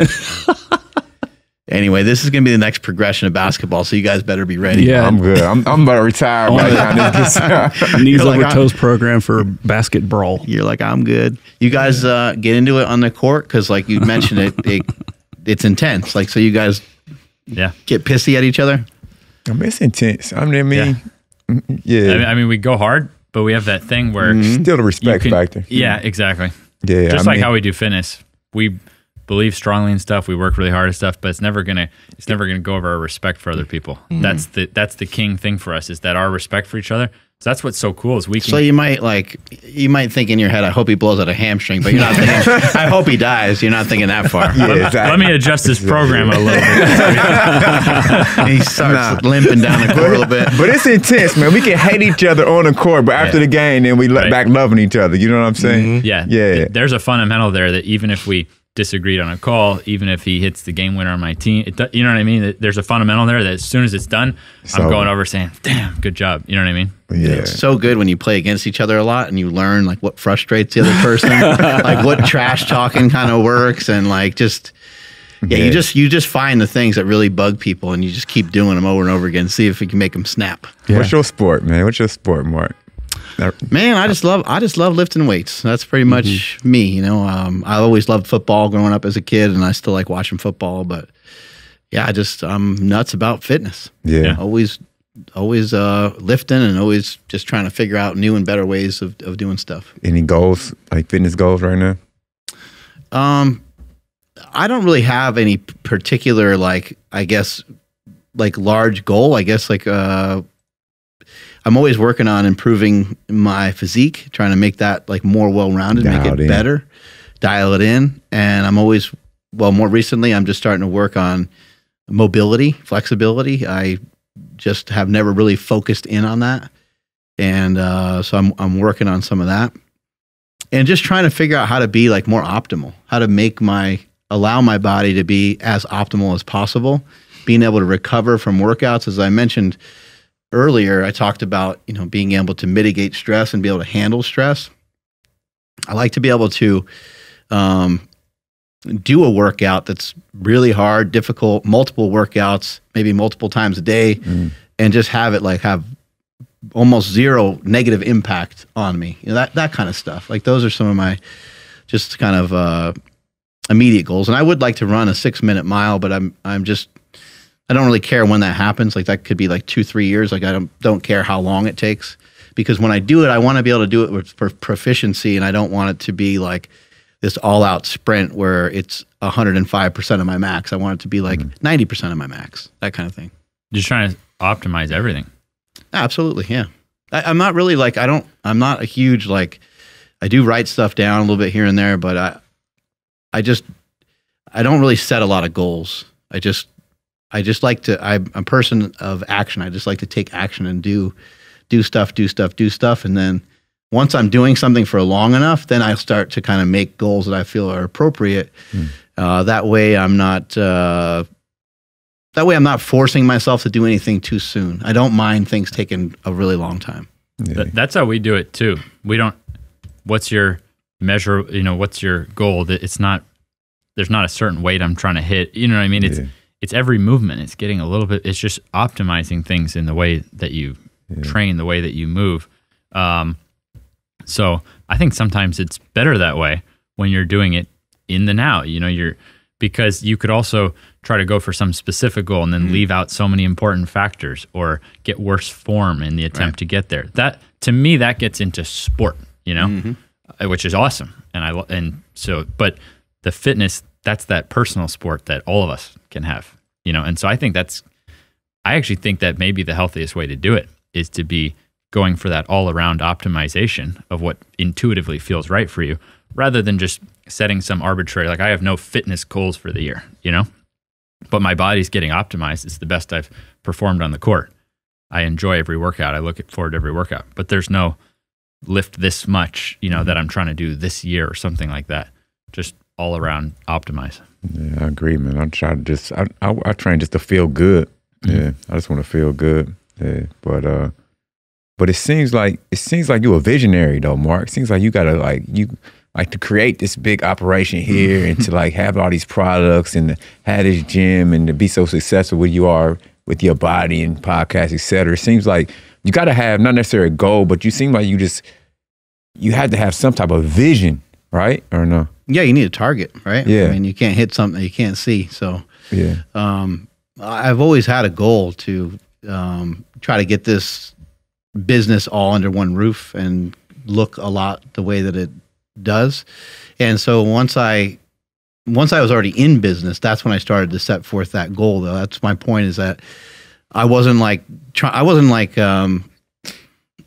dreaming something up that would never happen. You know, I was dreaming up something as I was getting closer to some of my goals. So once I created the slingshot, once I started to sell them, and once I started to recognize, oh, like this is a thing, you know, okay, well now I need a warehouse. All right, well my goal is to not only have a warehouse, but it'd be cool if I had a gym in the warehouse. Oh man, it'd be cool if I had like a media team to help showcase the products that we have, but it wasn't until after I got into stuff that I recognized other things. Like when I created the slingshot, I thought to myself, I was like, all right, I'm going to make a lot of products, and then that will tell my story, and people will be attracted to the many different great products that I have. That's the way it worked out in my brain. And so I was like, well, to be like 70-30, like 70% towards making good products that are affordable for people. And then 30% will be like marketing. And then as I've been doing it longer, I'm like, oh my God, like first and foremost, the product itself actually doesn't really matter that much. Unfortunately, the product does not have to be amazing. It has to be something, but the marketing of the product is actually huge. So over a period of time, I was like, okay, well, it has to be more like 50-50, if not anything, even being more slanted towards, because the innovation of the product, while it is important, it's not the most important thing. It's the perception of the product that is the most important thing. You know, you can't have a hunk of shit, because then people will recognize this thing's crappy. So you do need a good product. But over the years, I kind of came to this balance of recognizing that it needs to be more like 50-50. I need to have good products, put a lot of effort into having good products, and I need really good marketing to share with people why they might need these products. Otherwise, they don't know I exist. You know, Ben, I want to ask you something real quick, because I've noticed this about the way you go about things, and it's something that I appreciate massively when you started sharing the information with us and other people. Whenever you talk about the things that you do, or the processes within your training program, you're never an individual that's like, this is the right way to do things. You're never like, this is the only way to go about training the knee. Talk about Joel Seedman. Immediately when we talked about Joel Seedman, I think we did it on air, you didn't go and say, this is what Joel is doing wrong. Instead, you went and you said, this is what I like about what Joel's doing. And then you went to talk about, and this is what I do. You didn't go and say, this is where Joe's wrong, or this is what I disagree with, or this is why he's shit. You went and you talked about the reasons and the things that this guy is doing pretty fucking good, and it's pretty great about his training program. The same with like other people that we've talked about, right? You go into, oh, this is a cool thing. This is a cool thing. This is a cool thing. And first off, I wish more people within fitness, instead of trying to tear down other people's training protocols and training programs, they instead could maybe find something that they dig from it and maybe take away. But I'm curious, why and when did you realize that that is the way you should be going about things? Because there are there are coaches that you've talked about that you look up to, who they don't necessarily even go about that themselves. That's not the way they go about things. You hear them talk shit about other training protocols, other training programs, the way other people do things, even though those people are at a good place. You don't do that. First off, super appreciate that. Second, ATG, when I made it, I wasn't trying to attach it to one thing. I was trying to take the genius of all kinds of areas. So I might even use things from someone who might hate me, you know? So that was right off the bat, that was my vision of ATG, Athletic Truth Group, was just taking gems that help people from all kinds of different areas. So by nature, that is my nature. Also happen to, internally, I like when I show up and people are like friendly and stuff like that. And so it sounds like way too simple, but it's just, I want things to be friendlier out there. So if I'm going to then go into those games of hating on people, I don't feel better at the end of that. I only feel bad those times I'm mean, and I don't want to be living in a world like that. So over time, it definitely became my number one fitness belief was that my fitness belief was not as important as respecting people. So that's just something that's become really important to me. And if I can leave any kind of mark, it's not even going to be making someone go backward with the sled. It's going to be respecting them even if they don't want to do that, I think that's the only way we're going to, as a society, move forward. Yeah. So, but I really appreciate that. Yeah. I just want to show, I want to show up and be in a friendly world. I want to log on social media and be in a friendly world. I want, it's really that simple. You guys are the same way. Mark sheds light on so many people with so many different opinions. So I also do, in terms of my mental mentors, I try to surround myself with people like that. So I've got it, I've got it good with people like Mark in my corner, and even within like ATG, I've never heard Derek hate on anyone ever. And Keegan Smith, Australian, he's the same way. Like we just want to be able to raise our families, be in friendly environments, help people. So if I think a lot of people out there probably feel that way, and maybe you just got to kind of get some other mentors around you that feel that way, because it is easy to get sucked into that and start getting into that fight and hating on people. But do you feel better at the end of that? Because I feel like crap after that. So it's really helpful, I think, to encourage people to do some of the exercises that you're talking about, because you're not necessarily saying like, if you don't follow the whole program, it ain't going to work and this and that. You're just saying, look, find something that you like to do out of some of the things that I offer. What you said earlier was really awesome about pulling the sled backwards. So there's a thing that could help potentially with the tendon ligament growth, but we also need to figure out, because you can overload with the sled, you can get some weight on there, and then also taking your body through ranges of motion. And maybe those, for that particular person, maybe those are unweighted, but it's like, those are two simple things that anyone can carry. It doesn't matter if they're a boxer, it doesn't matter if they're a football player, it doesn't matter if they like doing cleans and jerks and whatever other movements that other people love to do, powerlifting wise or anything else. It's like, find some time to do both of those things occasionally. Make sure your knees are healthy. Pretty simple. Yep. Yeah. What do you guys think, for both of you, the bigger demon, I'll say, trying to discover or figure out why people's or how to correct people's knee pain, or getting them to believe that they can reverse their knee pain? Oh, I mean, showing it, and showing simple things they can go try and see if it actually works for them. I don't think it has to be a leap of faith. Yeah. I think that's why people, so many people are responding to Ben Knees Over Toe Guys, why he has 1 million followers, because he's leading from the front. And like I was telling Nsima, you got so many people in this space that are just trying to sell a product, trying to sell a program, talking, not only hate, but Ben leads and he shows you, so automatically that's inspiring and giving people belief, like, oh man, this guy, and he shows you where it came from. I was 19, I had a 19-inch vertical to a 42-inch vertical, and I had these 3 or 4 knee surgeries, so automatically everybody's just drawn to that, So and the same with me, man. Like, people see me at 43 and they're like, man, I'm 30 and my knees hurt or my back hurts, and that automatically, I can imagine if I was 30 and saw a 43-year-old, I'd be like, that would immediately give me a belief, like, man, if he can do it, I can do it. And I think that's what motivates me, and that's why I started seeing his approach to the ATG system and things that he would identify and want to do more. And then so the same process of being sold on something and then trying it, I've lived that in reverse by watching him at 43. Sunday we're trying to do dunks, but what's the best thing Derek can do to get someone to want to do sled training? Dunk when he's 50.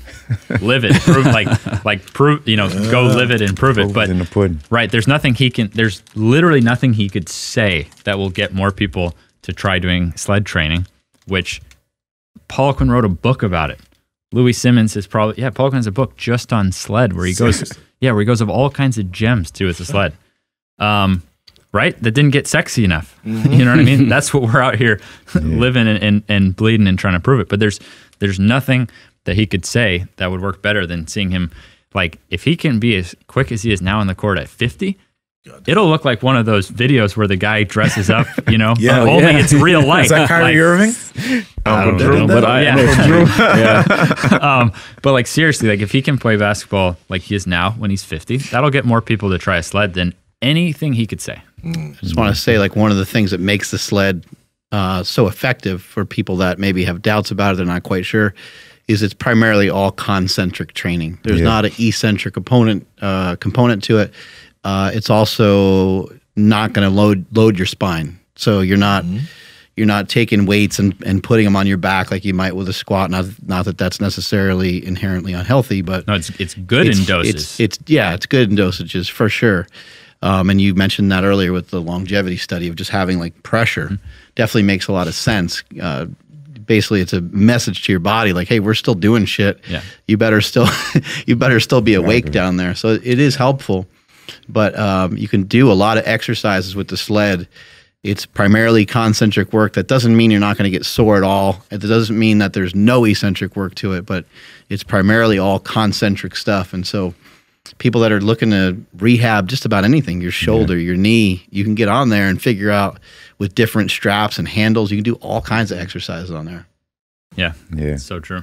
Yeah, we don't sell sleds. Does it bum you out? Unfortunately. Does it bum you out when you see people getting knee surgery? I mean, I've been through it, so I know they'll come out of it, you know? Sick. So I don't even go ahead and get the knee surgery, honestly. What you eating over there, Nsima? He's trying to be quiet. hungry, You man. guys, dig in on your Pop-Tarts. Are we going to taste test this? Yeah. Tasty pastry. Yeah. I even muted your mic and it still was like getting picked up by everything. Shout out Tasty Pastry. Yeah, So those things are loud. So this is 20 grams of protein, 5 carbs. So it's not a break in my diet, I guess. Right. Yeah, only like 170 calories. It's going to be a delicious break. It's incredible. Good. I can just eat this in peace now. Not minutes. Yeah. How do you, hey Mark? How do you? It's really good. How do you guys handle criticism or handle all the hate? Like social media, it can be a monster sometimes. So do you just? How do you guys deal with that? I think, some things to think about, like Why are you laughing, when we're Sam? talking about Because Mark's the GOAT with that shit. we're talking about like fighting, or being mean to somebody. How is it? I like to try to think about stuff like, how does this help? How does this hurt?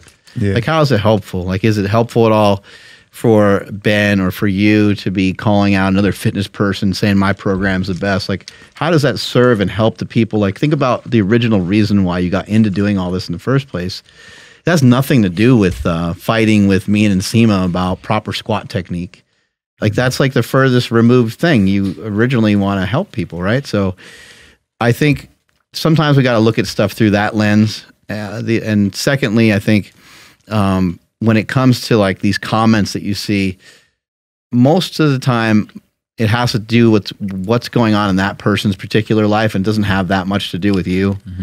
It has to do with they're like frustrated about something, and what you just posted came in their eye line. They saw it on social media at a time where they just think it's wrong. They think what you're doing is incorrect.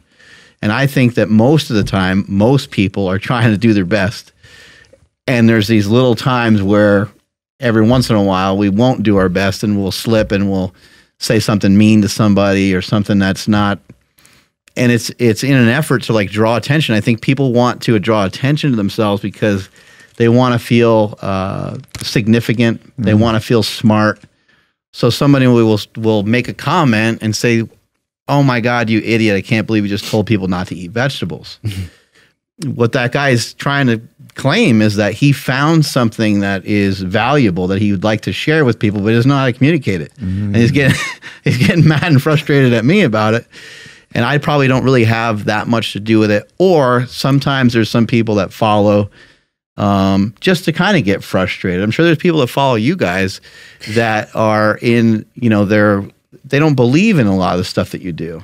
And so they're waiting for you to say the wrong thing, for you to call the muscle in the knee the wrong thing. Like they're waiting for you to fuck up and be like, see, like I told you, Ben doesn't know that much of the science, man. Look at that. I'm not going to trust. And then what do? They throw out everything that you say, and all for some reason, there's no longer any reason to listen to anything that you said when you may have said something wrong. I mean, we all say wrong stuff. We all say things that we end up later on. We disagree with our own thoughts and things like that, right? That happens all the time. And so people like getting on social media and disagreeing with you, I think there's a couple ways of handling it. One is to try to like kill people with kindness. You know, if you just say, hey, like, I'm sorry, just doing the best job I can, catch you later or whatever, you know, there's that kind of stuff. Trying to explain something to somebody sometimes can be helpful depending on what they said. I mean, if they said something really irrational, then it's like, well, you just got to ignore it. Yeah, and I think the third thing is to really just keep plowing forward. You know, for me, like at this point, like the Slingshot and some of the stuff that I made with Slingshot, it's so old that I'm 6 or 7 products into the supplement company that I have. So I don't feel like I have the time to like slow down and be like, hey man, I'm sorry that post hurt your feelings. Let's talk about your feelings. Like I feel I don't have time for that. I am working on trying to be as productive as possible and, you know, always trying to work on the next thing. In my household, my wife takes care of a lot of stuff, just like you were mentioning your wife does. And even just something like, I mean, my wife will do all kinds of stuff. She was like taking stuff to the dump the other day because we're selling a house, and she cleared out the house, and she's like, I'll just do it myself. And I was like, well, I'll go with you. I'll help you. She's like, nah. She's like, you need to just stay you, and you need to do your shit your way. And I was like, man. yeah, I know. Seriously. I know. But so she has that much support for me because she knows that it's not great for me to be tied up in that way. So if I'm thinking about some comment that somebody made on social media, it ties me up the wrong way, and it's just not productive. Yeah. So what did you think about the tasty pastry, Ben? I mean, it's He inhaled it. Oh, did you finish it? Yeah, he ate it quick. Hey, he don't play around with food, man. I like to eat. I like to eat. Oh, wait, we just saw you eat something too. Hey. No, I'm talking about him. We actually saw him eat something. A bite. Yeah, I mean, that was nibble. forced. We didn't get to see there's no doubt it tastes really good. Yeah. Yeah. Legendary foods. Yeah. Yeah, so Amazing. you guys can head over to, so I don't mess it up, eatlegendary.com, and make sure you guys use promo code Power Project to receive 20% off your entire order. Seriously, taste pastry. It's like 170 calories, 20 grams of protein. It's freaking delicious. It doesn't taste like a health food. It's That's one of not the fun even things about close. it. I will challenge you guys. Put it up against like pretty much any protein bar, and it's going to have similar or better macros, and it's definitely going to taste better. So again, eatlegendaryfoods.com or eatlegendary.com, promo code Power Project to save 20% off. Links to them down in the description, as well as the podcast show notes. Andrew, want to take us on out of here, buddy? Sure thing. I think we crushed it. Yeah, thank you guys for checking out today's episode. Please make sure you guys drop a comment down below. And we don't beg for subscribers or anything like that. We just bring you guys amazing content, amazing guests. So if you guys aren't entertained by now, I mean, come on. So drop us a subscribe, whatever, and let us know what you guys think about today's episode. And please make sure you follow the podcast at Mark Bell's Power Project on Instagram, at MB Power Project on TikTok and Twitter. My Instagram and Twitter is at I am Andrew Z. And Seema, where can people find you? Nsima Inyang on Instagram and YouTube, and Nsima Yinyang on TikTok and Twitter. Derek and Ben. Knees of Toes guy. Mr. Infinity with the ones. Check out our book, ATG for Life. Yeah, we'll link on that Amazon. down. We'll link it down in the description as well as the podcast show notes. Thank you so much. I'm at Mark Smelly Bell. Strength is never weakness. Weakness is never strength. Catch you guys later. Peace. Appreciate you. Bye.